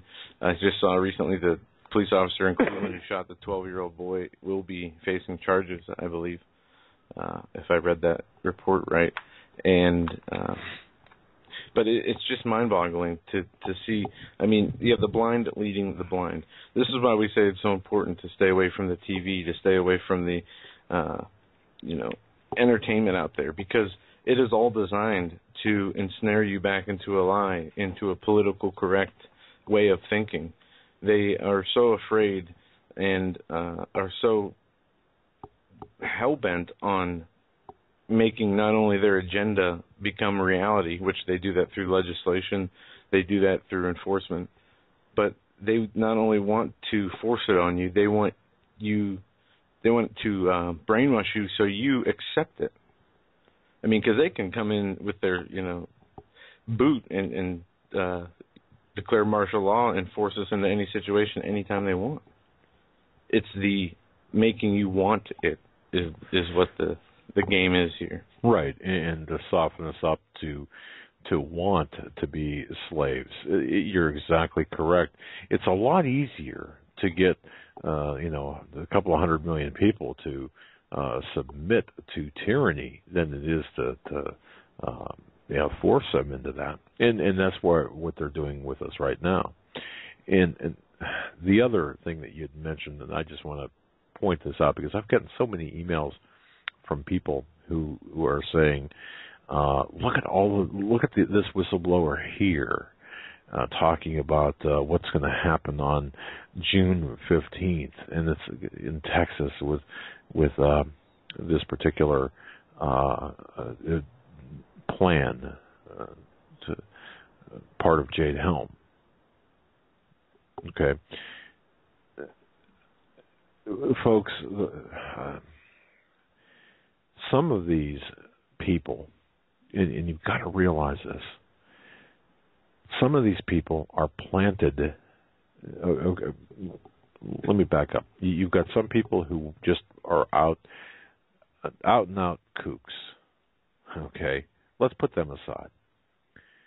Then you've got others who are planted to deliberately create to make us, you and I, the watchmen, look incredible,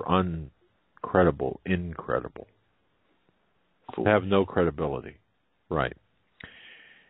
And then you've got information being put out there about Jade Helm and the other things that is deliberately put out there by organizations that can be traced back to the Tavistock Institute, that they watch.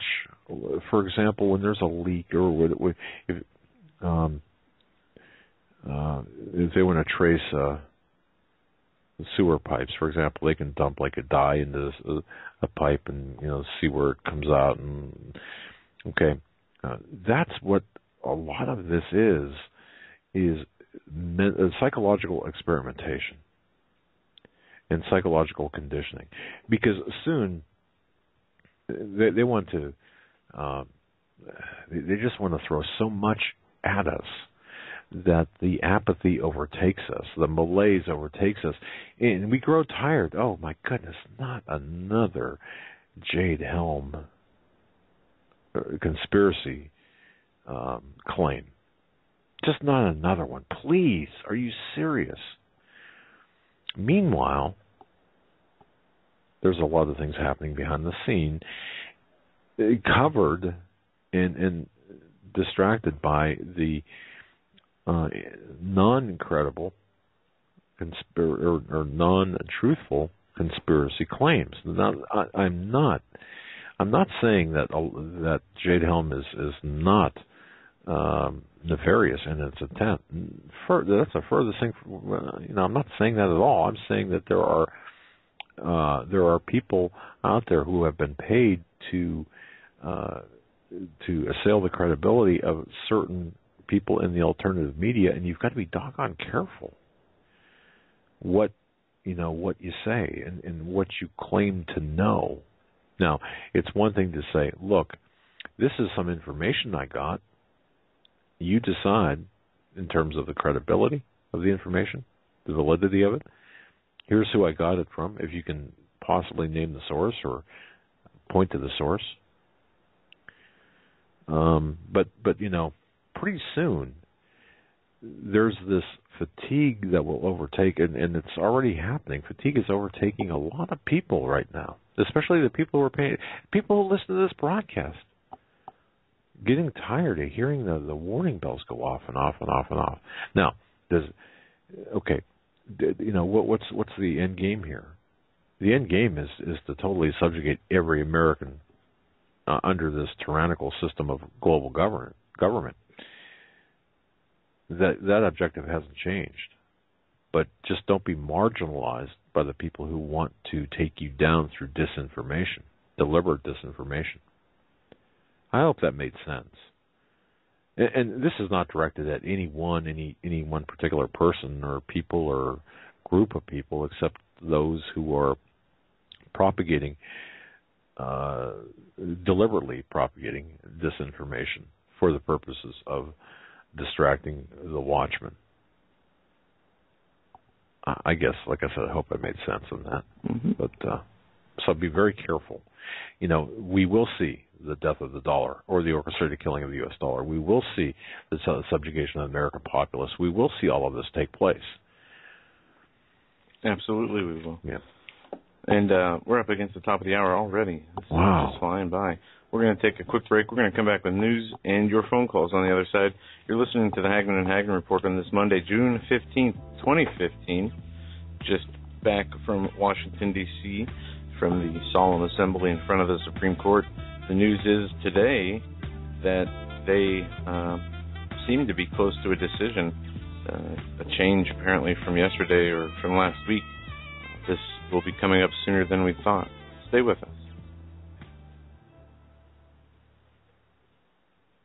Hey folks, Father's Day is coming up, and can I recommend for the wives out there or the children, probably, go to AmericanSurvivalWholesale.com, AmericanSurvivalWholesale.com.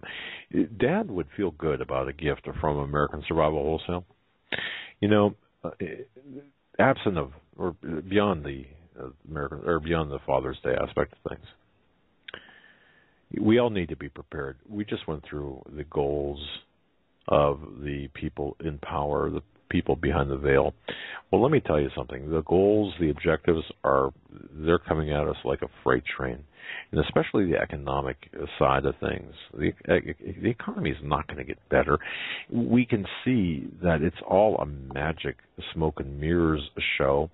It's all really, well, it's all magic. The economy. The numbers are not right. We need to be prepared. We need to be prepared for supply disruptions, for food costs that are going to go through the roof, and any number of things, natural disasters as well. The prudent prepare. The fools don't. Go to AmericanSurvivalWholesale.com. That's AmericanSurvivalWholesale.com. They've got plenty of items there. Long-term storable food, the Rolls-Royce of food brands, long-term storable food brands, the Thrive products, lower than you can even buy them on the vendors' websites, the company's websites. They've got the Thrive Express, the pantry packs, good for 5-year shelf life. My goodness, really good. And you know what? The best part is they taste great. So you can eat them normally. You don't have to worry about eating sawdust and cardboard like some of the, MREs and things like that. No, this is good food. Also, the heirloom seeds they've got, cover an acre of ground for $50. You can't beat that. All of this at AmericanSurvivalWholesale.com. Plus, for those with more month than money, the pay-as-you-go pack, and McGuire's Revolution. That is really great. You get a copy of Mass Awakening with your order. They've got so much. Visit AmericanSurvivalWholesale.com. That's AmericanSurvivalWholesale.com. And go to town. Prepare now. The prudent prepare. The foolish, good luck with that. And while I'm talking about our partners, and American Survival Wholesale is our partner, and so is Health Masters. Healthmasters.com. Dr. Ted Broer and his wife and family, what a great business they've put together. Folks, go to healthmasters.com. We need to have that spiritual nourishment, but we also need to be physically ready for what is about to come. There may be a day, and I don't know, there may be a day when you won't be able to get your metformin, or maybe, wouldn't it be great if you didn't need it? Well, the healthmasters.com, the Hagmann blood sugar protocol, let me tell you something. I never had a problem fighting low blood sugar. Well, what healthmasters.com with their blood sugar protocol really changed things with me personally. And Breakthrough Health, what a great book to have. Healthmasters.com. Healthmasters.com. Bookmark that site. Sign up for their free newsletter as well. You want products from them? Let me tell you. Their vitamins, minerals, nutraceutical supplements, best there is. Bar none. Best there is. And you can tell by taking them. That's healthmasters.com. Honest to Goodness Toffee is a fantastic company that makes the most mouth-watering toffee there is. And Honest to Goodness Toffee is running a special for Father's Day. It is a huge slab of toffee at a regular price. I don't have the details in front of me, but go to honesttogoodnesstoffee.com. They're running this special. Orders have to be in by Tuesday. For Father's Day? For Father's Day, yes. We have received nothing but praise on the taste of the toffee. And, people absolutely love it. Gourmet toffee, organic, cooked with all organic ingredients. It is one of a kind, and I know I like it. I know my wife loves it. You guys have no idea how much toffee she ate in a few months span. The it really makes Valentine's sense. Day hard toffee that you still have or had, she ate that in like 3 days.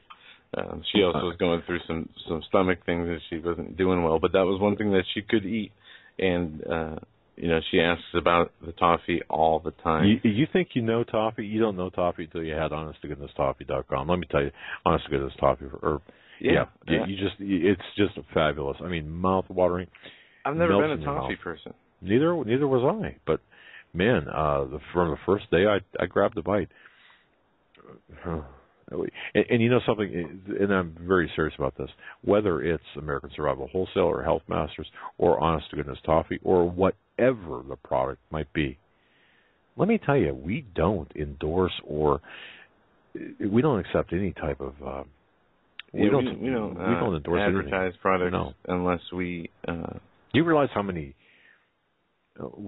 you just don't know how many different companies that we said no to, whether it's books or products or whatever. Absolutely not. No. A lot. So go to honesttogoodnesstoffee.com, and if you order, let them know that you heard it on the Hagmann Hagmann Report. That is honesttogoodnesstoffee.com. And we're not kidding. Honest to goodness. 2015. We're going to be taking your phone calls this hour. But first, my father wants to address your emails? Or? Yeah, I do. And I want to thank Ted. Thank you so much for your email. He writes, it was great. It was a great testimony to see both via the video feed after the fact in D.C., despite the sweltering weather, in wearing dark clothing to boot. Yes, we didn't plan right for that. What were we thinking? We wore our Hagmann shirts. I know. I had that nice white dress. I had nice white dress shirts I bought too. Well, yeah. I mean, we didn't plan well for the clothing aspect of it, except seriously. Whenever I'm on camera, it's my rule: shirt and tie, suit, that kind of thing. And I couldn't bring myself to do it Sunday, and the fallback I had was a black, and I asked Joe to change into this black shirt. And anyway, Ted's brother Richard was he was a guy that was dressed like like he should have been. I'm telling you, it was great. Met him in D.C. and anyway. So Douglas C., thank you so much for your email. I saw one in there about the you saw it too, I'm sure. Which one? About the umbrella. Oh, yeah. We appreciate the feedback, but there was from what I saw, absolutely no change in picture due to that. Well, it's interesting because I have another email here. And that was actually very nice, I thought, because... oh, man.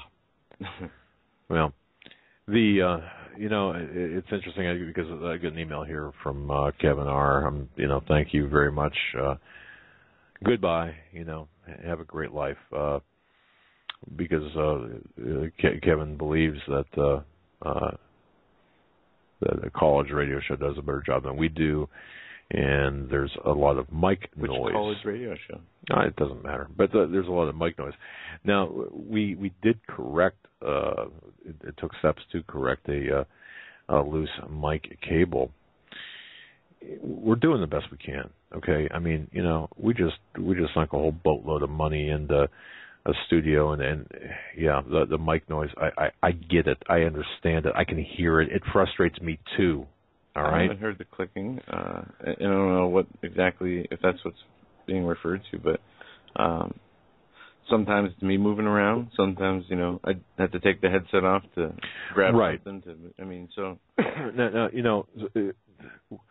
we're doing our best, okay? So we appreciate those of you who are hanging in there, and but to say, hey, stick it in your behind, basically, and good riddance. Well, hey. Well, that first part was uncalled for, but good luck. Well, I mean, that's the, So anyway, and I just want to say hello as well to M, interested in listening to Waleed Shubat, and he writes, check Mark Clemenson. Well, Waleed Shubat's been on our program before. His son Ted, I've interviewed him when I sat in for Lori Roth on the Roth show. He'll be back. He is so much information and unique insight and perspective on Scripture and current events that is definitely necessary to consider. I mean, I would urge people to, if never heard of him before, to check out his point of view. I'm sure you can find videos on YouTube or articles he's written. It's something to consider, his views, especially on prophecy. Right. Makes me think. And one last thing, a little bit of housekeeping here. Okay, we are working on the website. There will be good things coming here. We just, not an excuse, okay? It's just been moving the studio, physical move. Both Joe and I actually physically moved our households as well.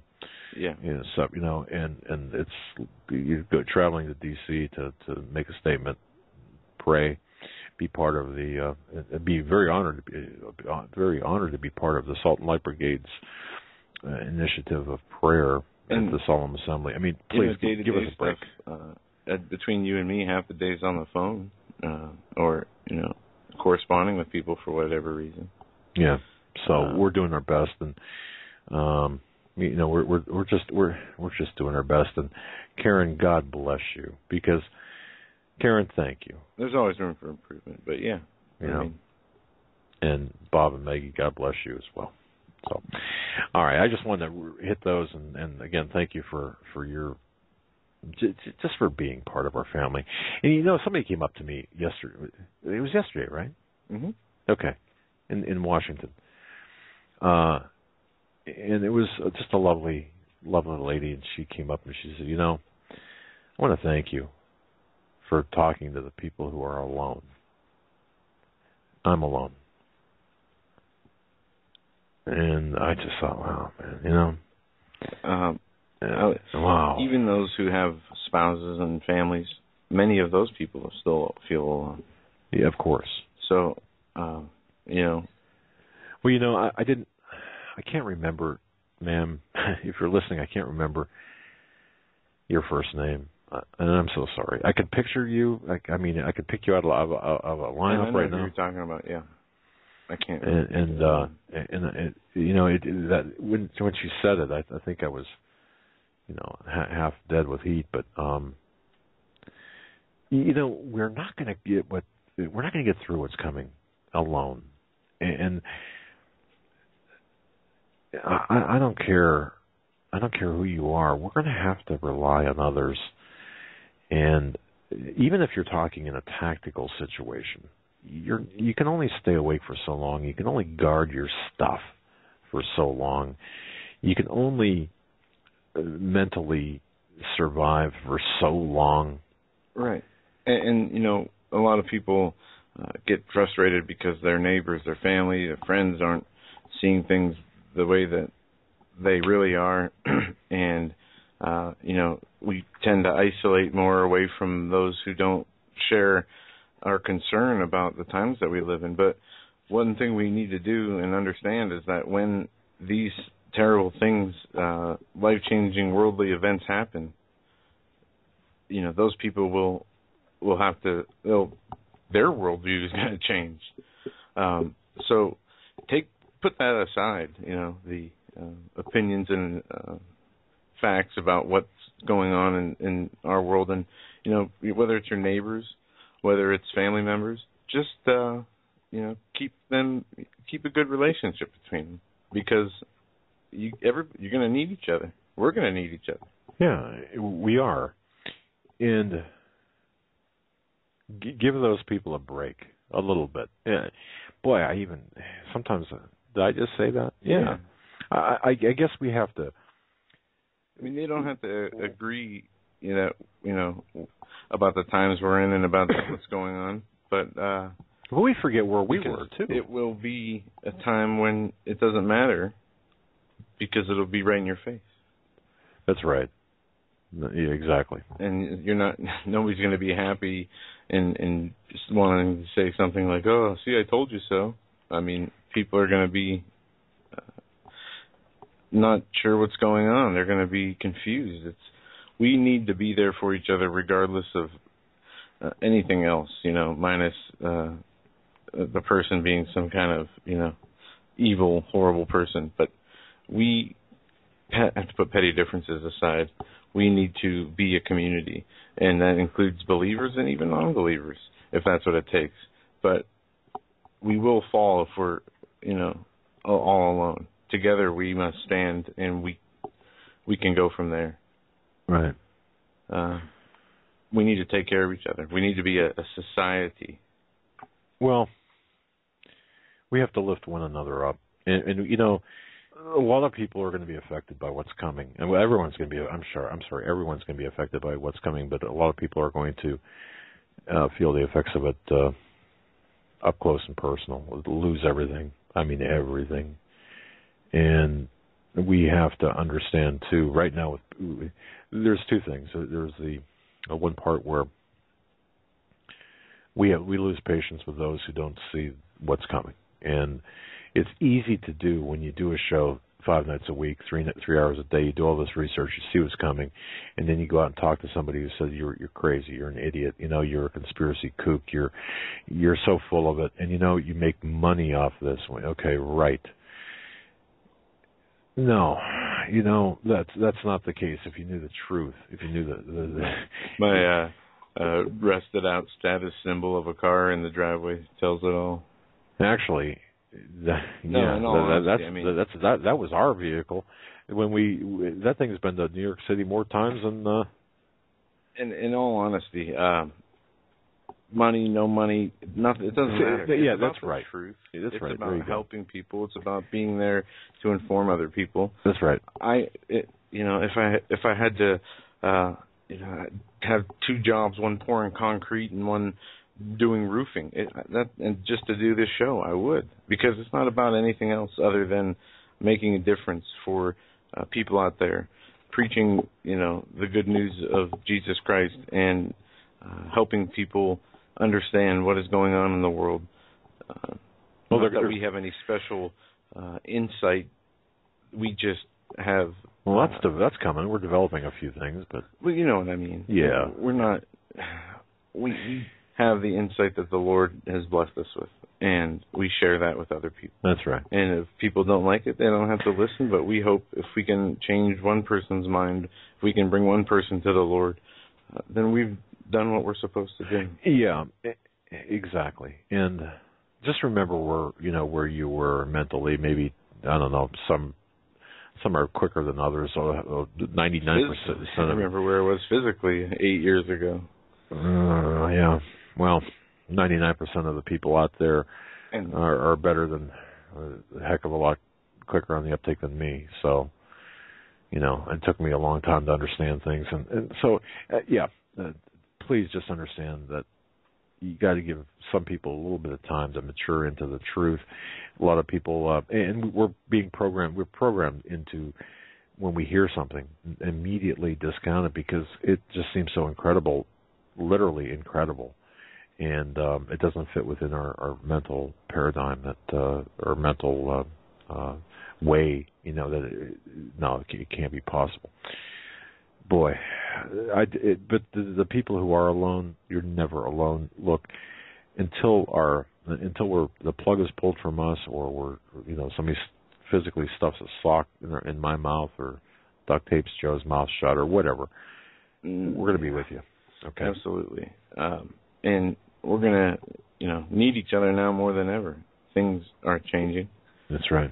We're one event away from a mind change or world-changing set of circumstances where everything from the moment we were born till now will be different after whatever event takes place, natural or otherwise.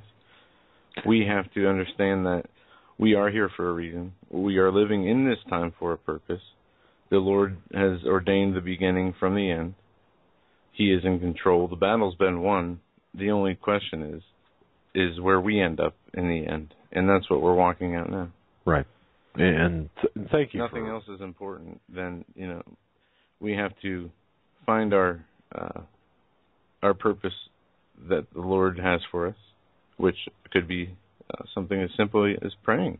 Could be something as simple as, who knows? There is no, it doesn't matter. Doing the work of the Lord has no, higher title than the other. It's all the same. We're all in this boat together. You mentioned praying. All just as important. I was so impressed, Joe, yesterday because of all the things of all the directions Coach Dave Dobmeyer could have taken. Prayer. Yeah. What better weapon? What better course of action? Just to be fasting. A part of that. No, yeah, prayer and fasting. Yeah, just be a part of that, though. Wow. And one thing he said at the beginning of that assembly there, he said that each one of you represents thousands. Mm-hmm.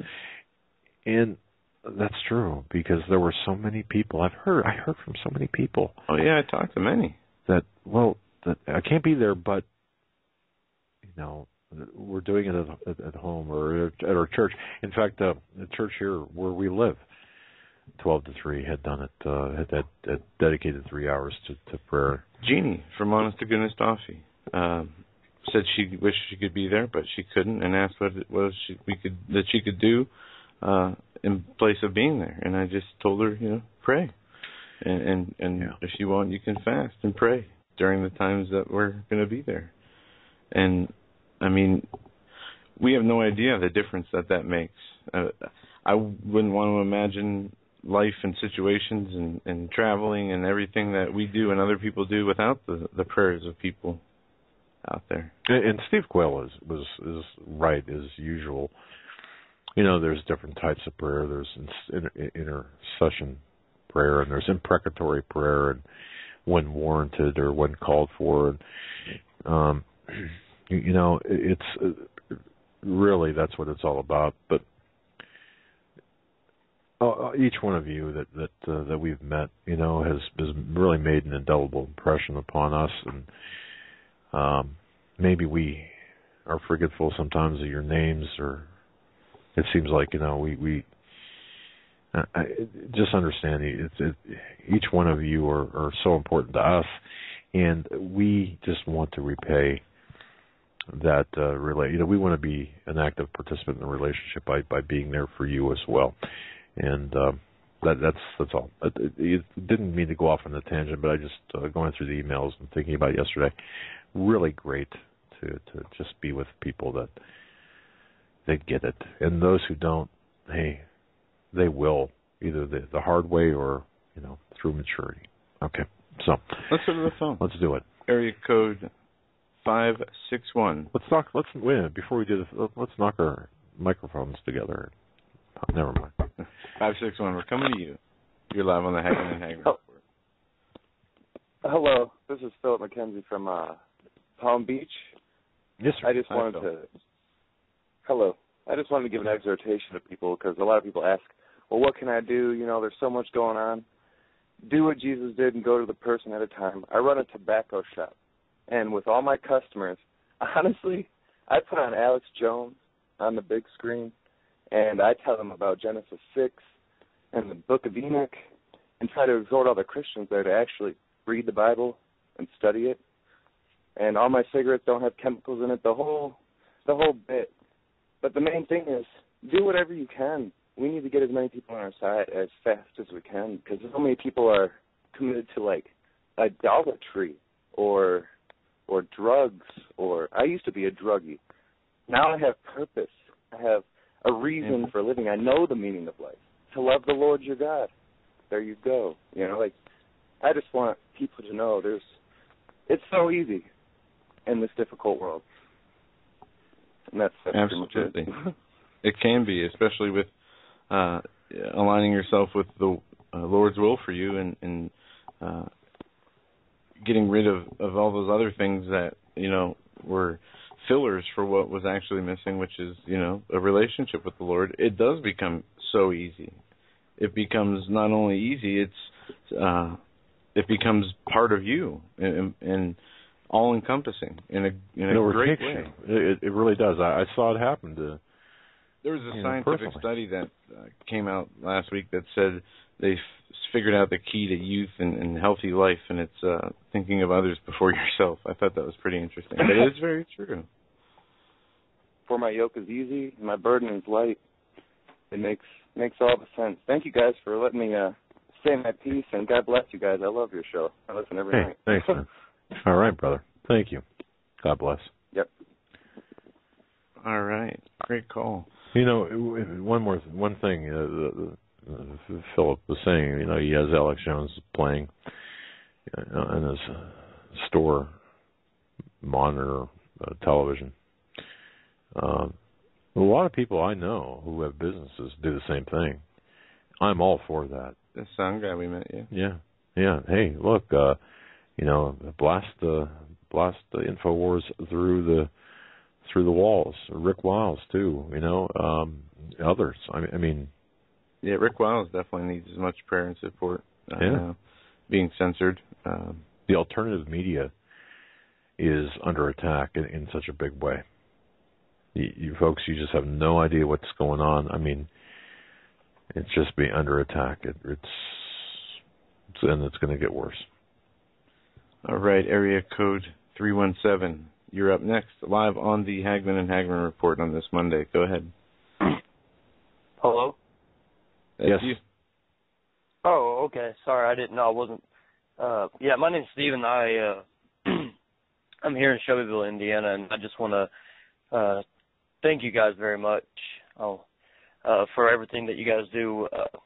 I just wanted to say thank you for addressing the very issue when it came to being alone, because I feel where I'm at here, it's like almost impossible with church members and many others, and I've talked to quite a few people, Pastor Langford and stuff like that, and I just want to know what is it that I could do on my part, even though I'm trying to reach out to a lot of people and they think I'm kind of off the wall in a sense, but you know, what do I do on my part? I mean, as in, or at least what can I share to others?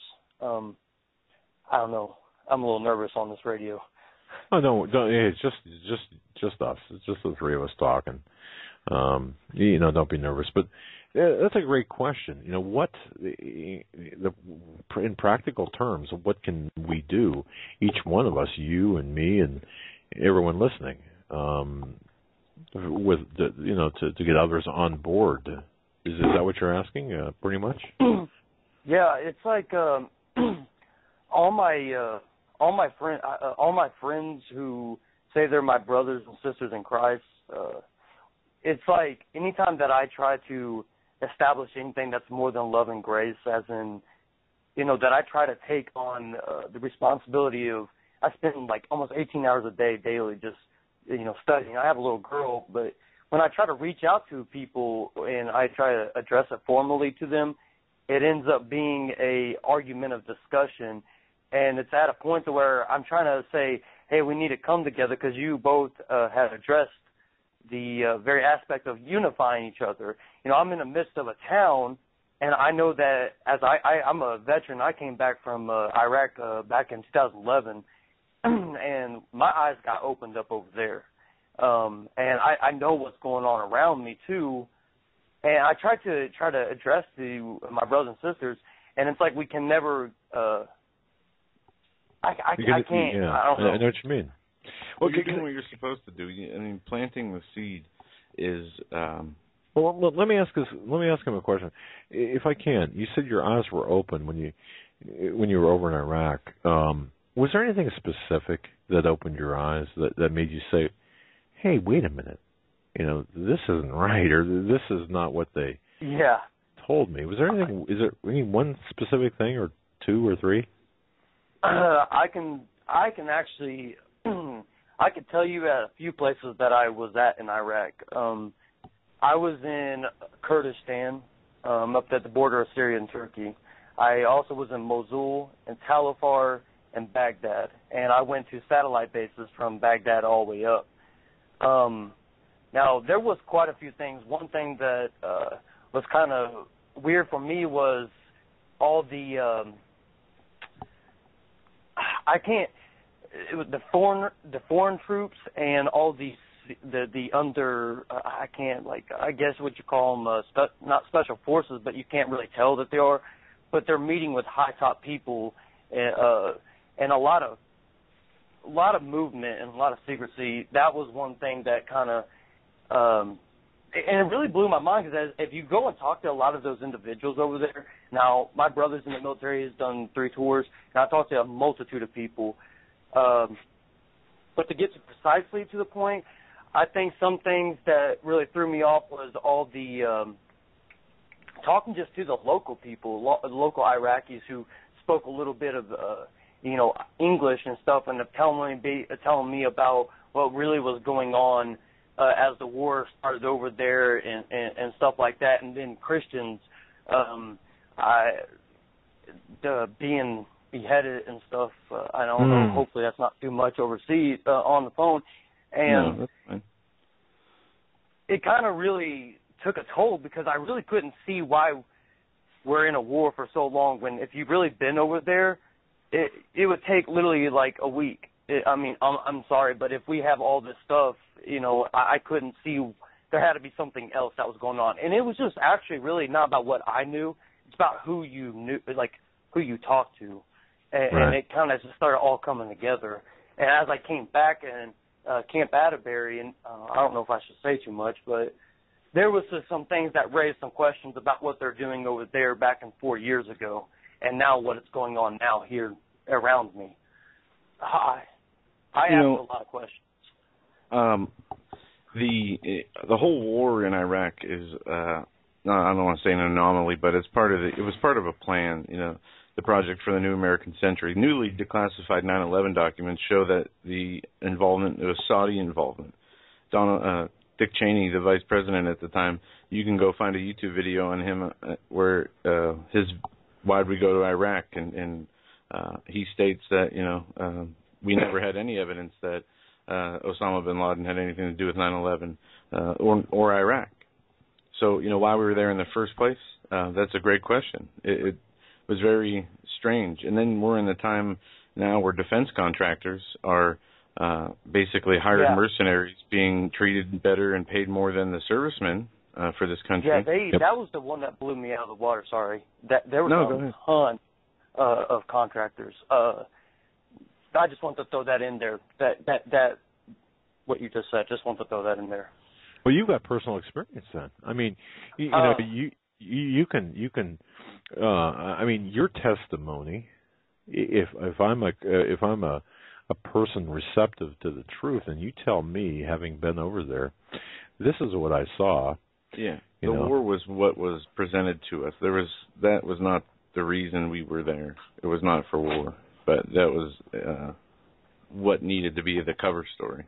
There was I don't know what the purpose was, but there was Iraq had nothing to, or Iran had nothing to do with 9/11, and there are other motives that we will only know maybe when we get to the other side, why actually things happen the way they did. But yeah. Sorry. You no, I just to the people that you speak with, patience, tolerance, and understanding as best you can, and understand that you're not going to be able to convince them.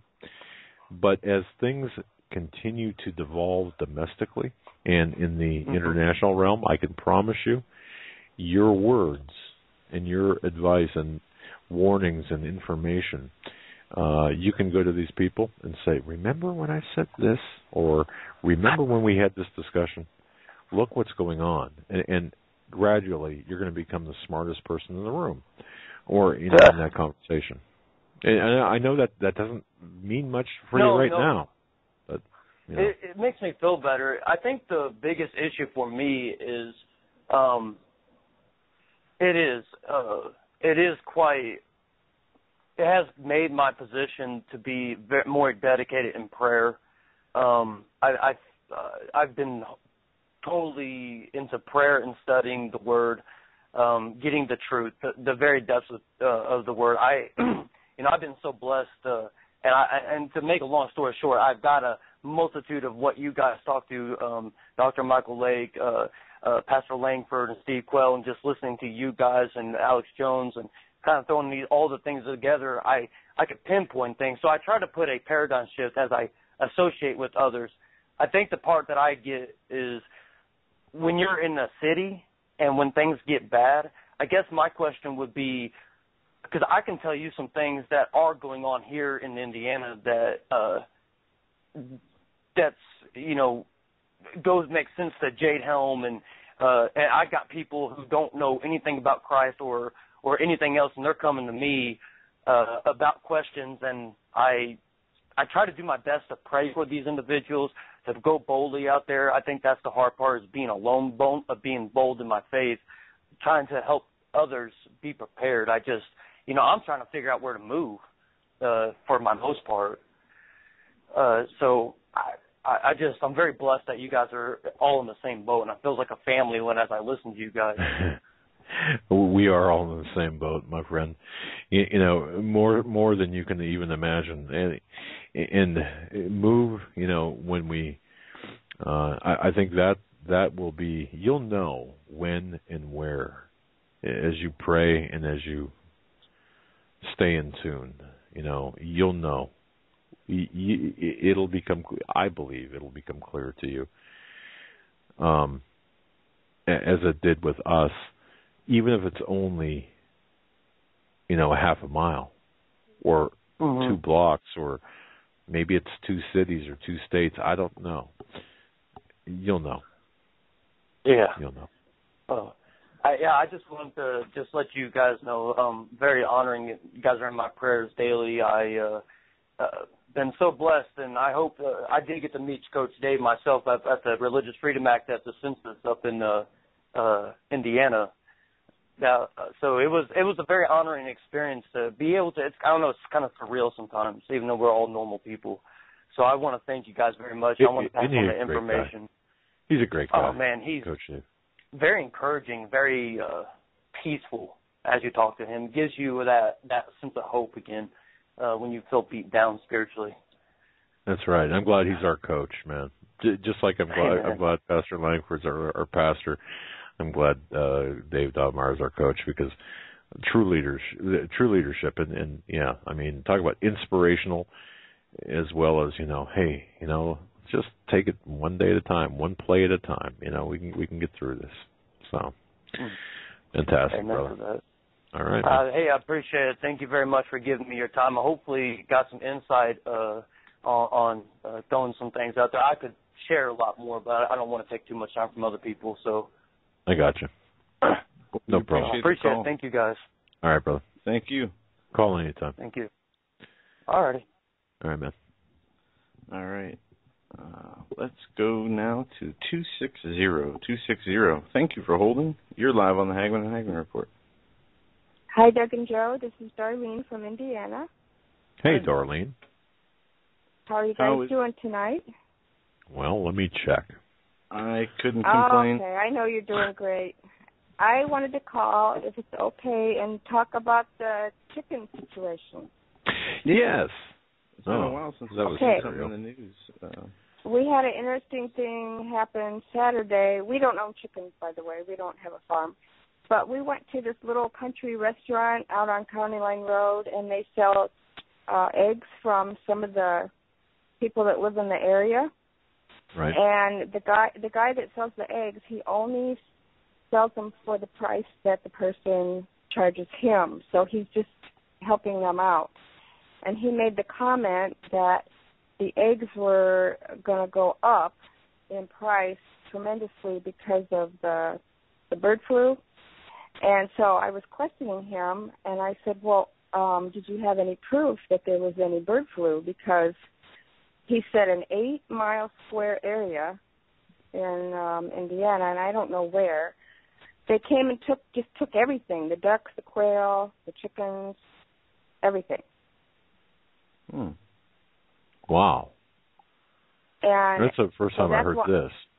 Yeah, and that's why I said, well, was there any proof that they were sick? Because I'm kind of questioning that, especially after listening to some of the other gals calling in. And he said, well, they took them because they based their information. Now, these are the people that came and took all the birds, that they were sold to these people from somebody in Chicago. And because there was some bird flu in Chicago, they just automatically said, well, these birds are bad, and we're taking them. Huh. Okay. But we don't know the disposition of the birds that were taken. No, and so I asked him if they were private owners or if they were like chicken farms or just people that had, some chickens in their backyard, and he said everything, and they took everything. Yeah, I've yet to see reports on actual lab work or... This is something, Joe, you and I are going to have to really get into because there's something really wrong here, I believe, because, and we know the starvation part of things, the disruption of the food chain. Okay. Wow. 8 square miles? Yeah, that's what he said. That's a big area. I mean, it doesn't sound like it. Yeah, but still, I mean, 8 square miles does not sound like a large area. It would. However, it's a large area. I mean, wow. Well, and they took the ducks too, and I don't know. I think if I had these animals or chickens, I would want to have some kind of proof. Yeah, absolutely. I would want to have a lab report or have them before they just came and hauled everything off. So it's just very suspicious. But I wanted to report that because I know there's other people that do have chickens and they're keeping an eye on this stuff, and so I thought it might just help to send some information in. Okay. We just recorded this down here. We're going to follow this through. Thank you for letting us know about this. It's northern Indiana. I do know that. Northern Indiana. Northeast Indiana. All right. So, sounds good. Thank you so much for the information. All right. Love you guys. Bye. Hey, love you too. God bless, man. Have a great night. Wow. All right. Let's go. Area code. Disconcerting. 248. 248. We're coming to you now. You're live on the Hagmann Hagmann Report. 248. All right. Come back to you. 805. You're up next. Live on the Hagmann Hagmann Report. 805. Hello. Hi, this is Tom from California. And I sort of agree with you, Doug, about like the J15, the disinformation. It seems like they're putting so much out. They want people to tell other people about it. But on the other hand, nothing happens, and it sort of makes you look bad. And then next time around, you tell them something. And so, yeah, just like last time. That's the sort of the feedback I get. I was sort of guilty of the, not saying it's not going to happen, but like you said, there was supposed to be an EMP today in Texas, right, which never happened. But one thing that the report I heard, he said ever since 9/11, Bush, since then, in 2001, had the Emergency Act where he signed every year in September. And it's been going like that all the way up to this year. But this year, Obama signed it in May, which is sort of funny. Are you referring to the...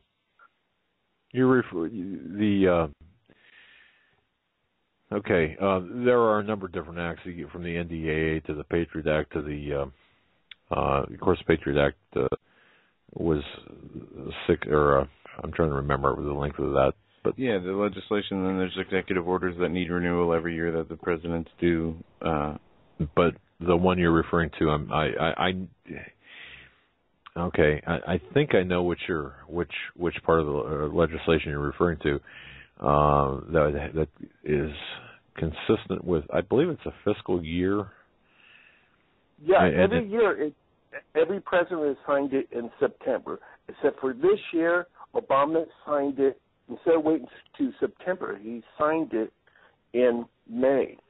Okay. So that's what, 4 or 5 months earlier, and then you wonder why, since they're talking about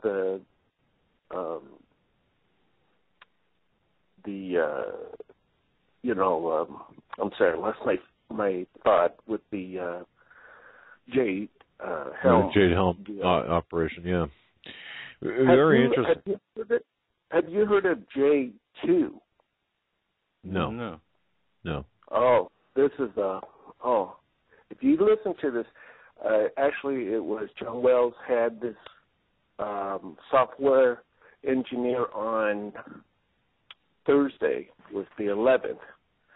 That's if that, and she had the documents and everything. If that's true, J Helm is like a piece of candy compared to what J2 is. I urge you to listen to that one. That blew me away. It was hard to put your mind around it, and it has to do with a supercomputer that can do everything. It can. I mean, some parts of it eliminates at least 1 million years. What this computer can do. Doug and Joe, I hope you listened to the 11th on Caravan to Midnight. There was I couldn't even sleep that night.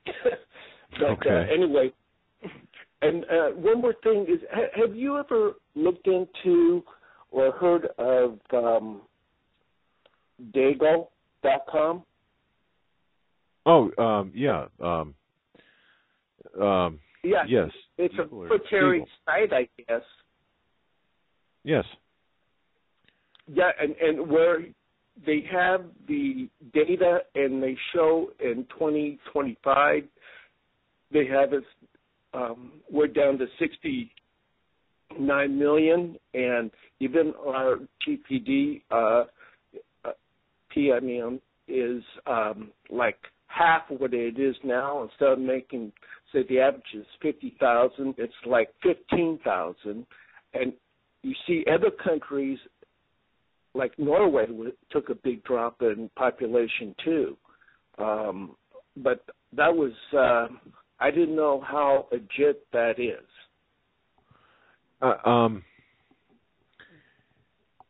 I'd watch it very, very closely. To answer your question on the legitimacy, I'd watch it very closely. Don't forget the power brokers. The people, Luciferians. They have this need to tell you what they're going to do before they do it.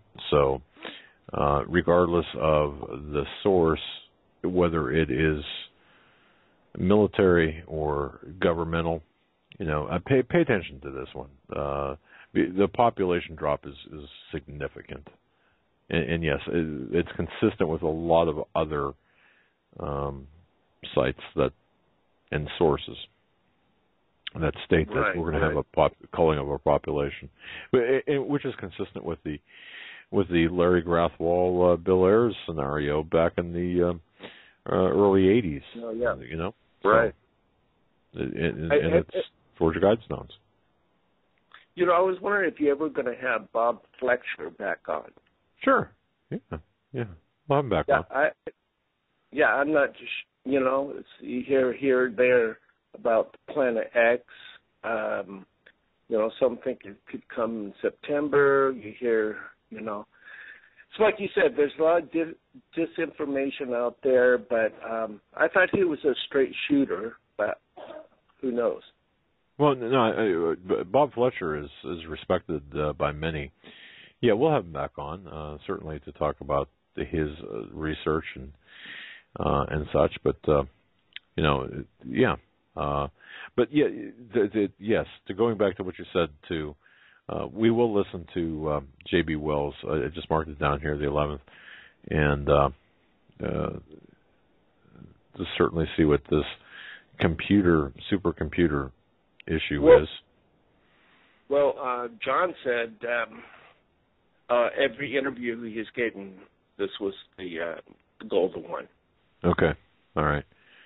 But anyway, you have a good night, and thank you. I thank you. And I want to congratulate the fellow that called from Indiana that was a druggie and turned his life around to the Lord. Amen.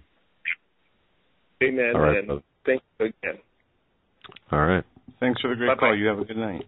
And if that caller is still listening, yeah, congratulations indeed. I think it's, hey, it's a tough thing to do, turn your life around when you're into that. We have 4 minutes left. We're going to go to international caller or no caller ID. Or an heard the beep number. Live. Yes. Hey, how you doing, guys? Yeah, I called you about 3-4 weeks ago. It was about Special Forces guy and talking about Jade Helm and all this other stuff. And he said to me, he says he doesn't know much about it. He says, but if anybody gave him an order to, confiscate guns or go against American people, he'd turn his gun on that person. So you got one patriot out there, that's for sure. We know that's for good sure. To know. That's good to know. And about this bird flu stuff, I mean, somebody really needs to look at that closer because, we let Ebola in the country. People that have it fly all over the place. These people are in quarantine, but they take all these birds and they're just gone. Yeah. I mean, you really think about it. There's something more there to it. I mean, if anybody's out there that owned one of those farms or this and that, I wish they'd call you and get really, find out really what's going on. Well, I know over the next couple of days we're going to be making it a point to do some of our own research, reaching out to certain people that we know, and that includes cross-pollination, so to speak, with other talk shows that have interviewed people about this. We need to find out the truth about this because it does affect a number of things, from our economy to our health to our food chain to all of this. And right. I mean, this is it's yeah, I know. It's right in our own backyard. There's got to be some people right there, eyes on the ground. They've seen, they've heard, they've watched. I mean, it's too close to home not to know the truth. That's right. That's right, indeed. Well, we thank you very much for that, and in fact, we will be bringing you more information about this as we do, as we can. So, very good. Well, good night and God bless. Good God night. bless you. Thank you. Thanks. One more call, maybe fit another call in before the end of the show. 916 area code. We have about 90 seconds. Go for it. 916. All right. We'll just. All right. 304. 304. You got about 60 seconds. Yeah. Hey. 60 seconds. Go ahead, brother. Hey, I'm going to do what Dan Deo does. Night-night. Night-night? Don't you love that? I love that when he says that. Yeah. It is kind of, it's, yes, quaint. Yeah. Yes. I love it. Hey, you guys have a blessed night, and I love you. And hey, brother. I'm not Thanks. the only one. Well, we love you too, and appreciate you listening. Well, yeah, night, everyone. No, that'll do it for this edition of the Hagmann Hagmann Report. Thank you so much for listening. Thank you for your emails, and thank you for being there. Just God bless. This week, tomorrow, Stan Dale. Wednesday, Russ Dizdar. You're not going to want to miss that one. Thursday, John, Hollywood Insider, Satanic Hollywood Agenda. Friday, Josh Peck, a little bit more about quantum physics of, well, it really makes sense. I mean, Josh is a guy that can make sense of the hard stuff and quantum physics of what's around us. So, thanks for joining us tonight. Yeah. It's been fun as always. We'll be back here tomorrow, same time, 8 p.m. Eastern. Until then, stay safe. God bless, and have a great evening. Good night.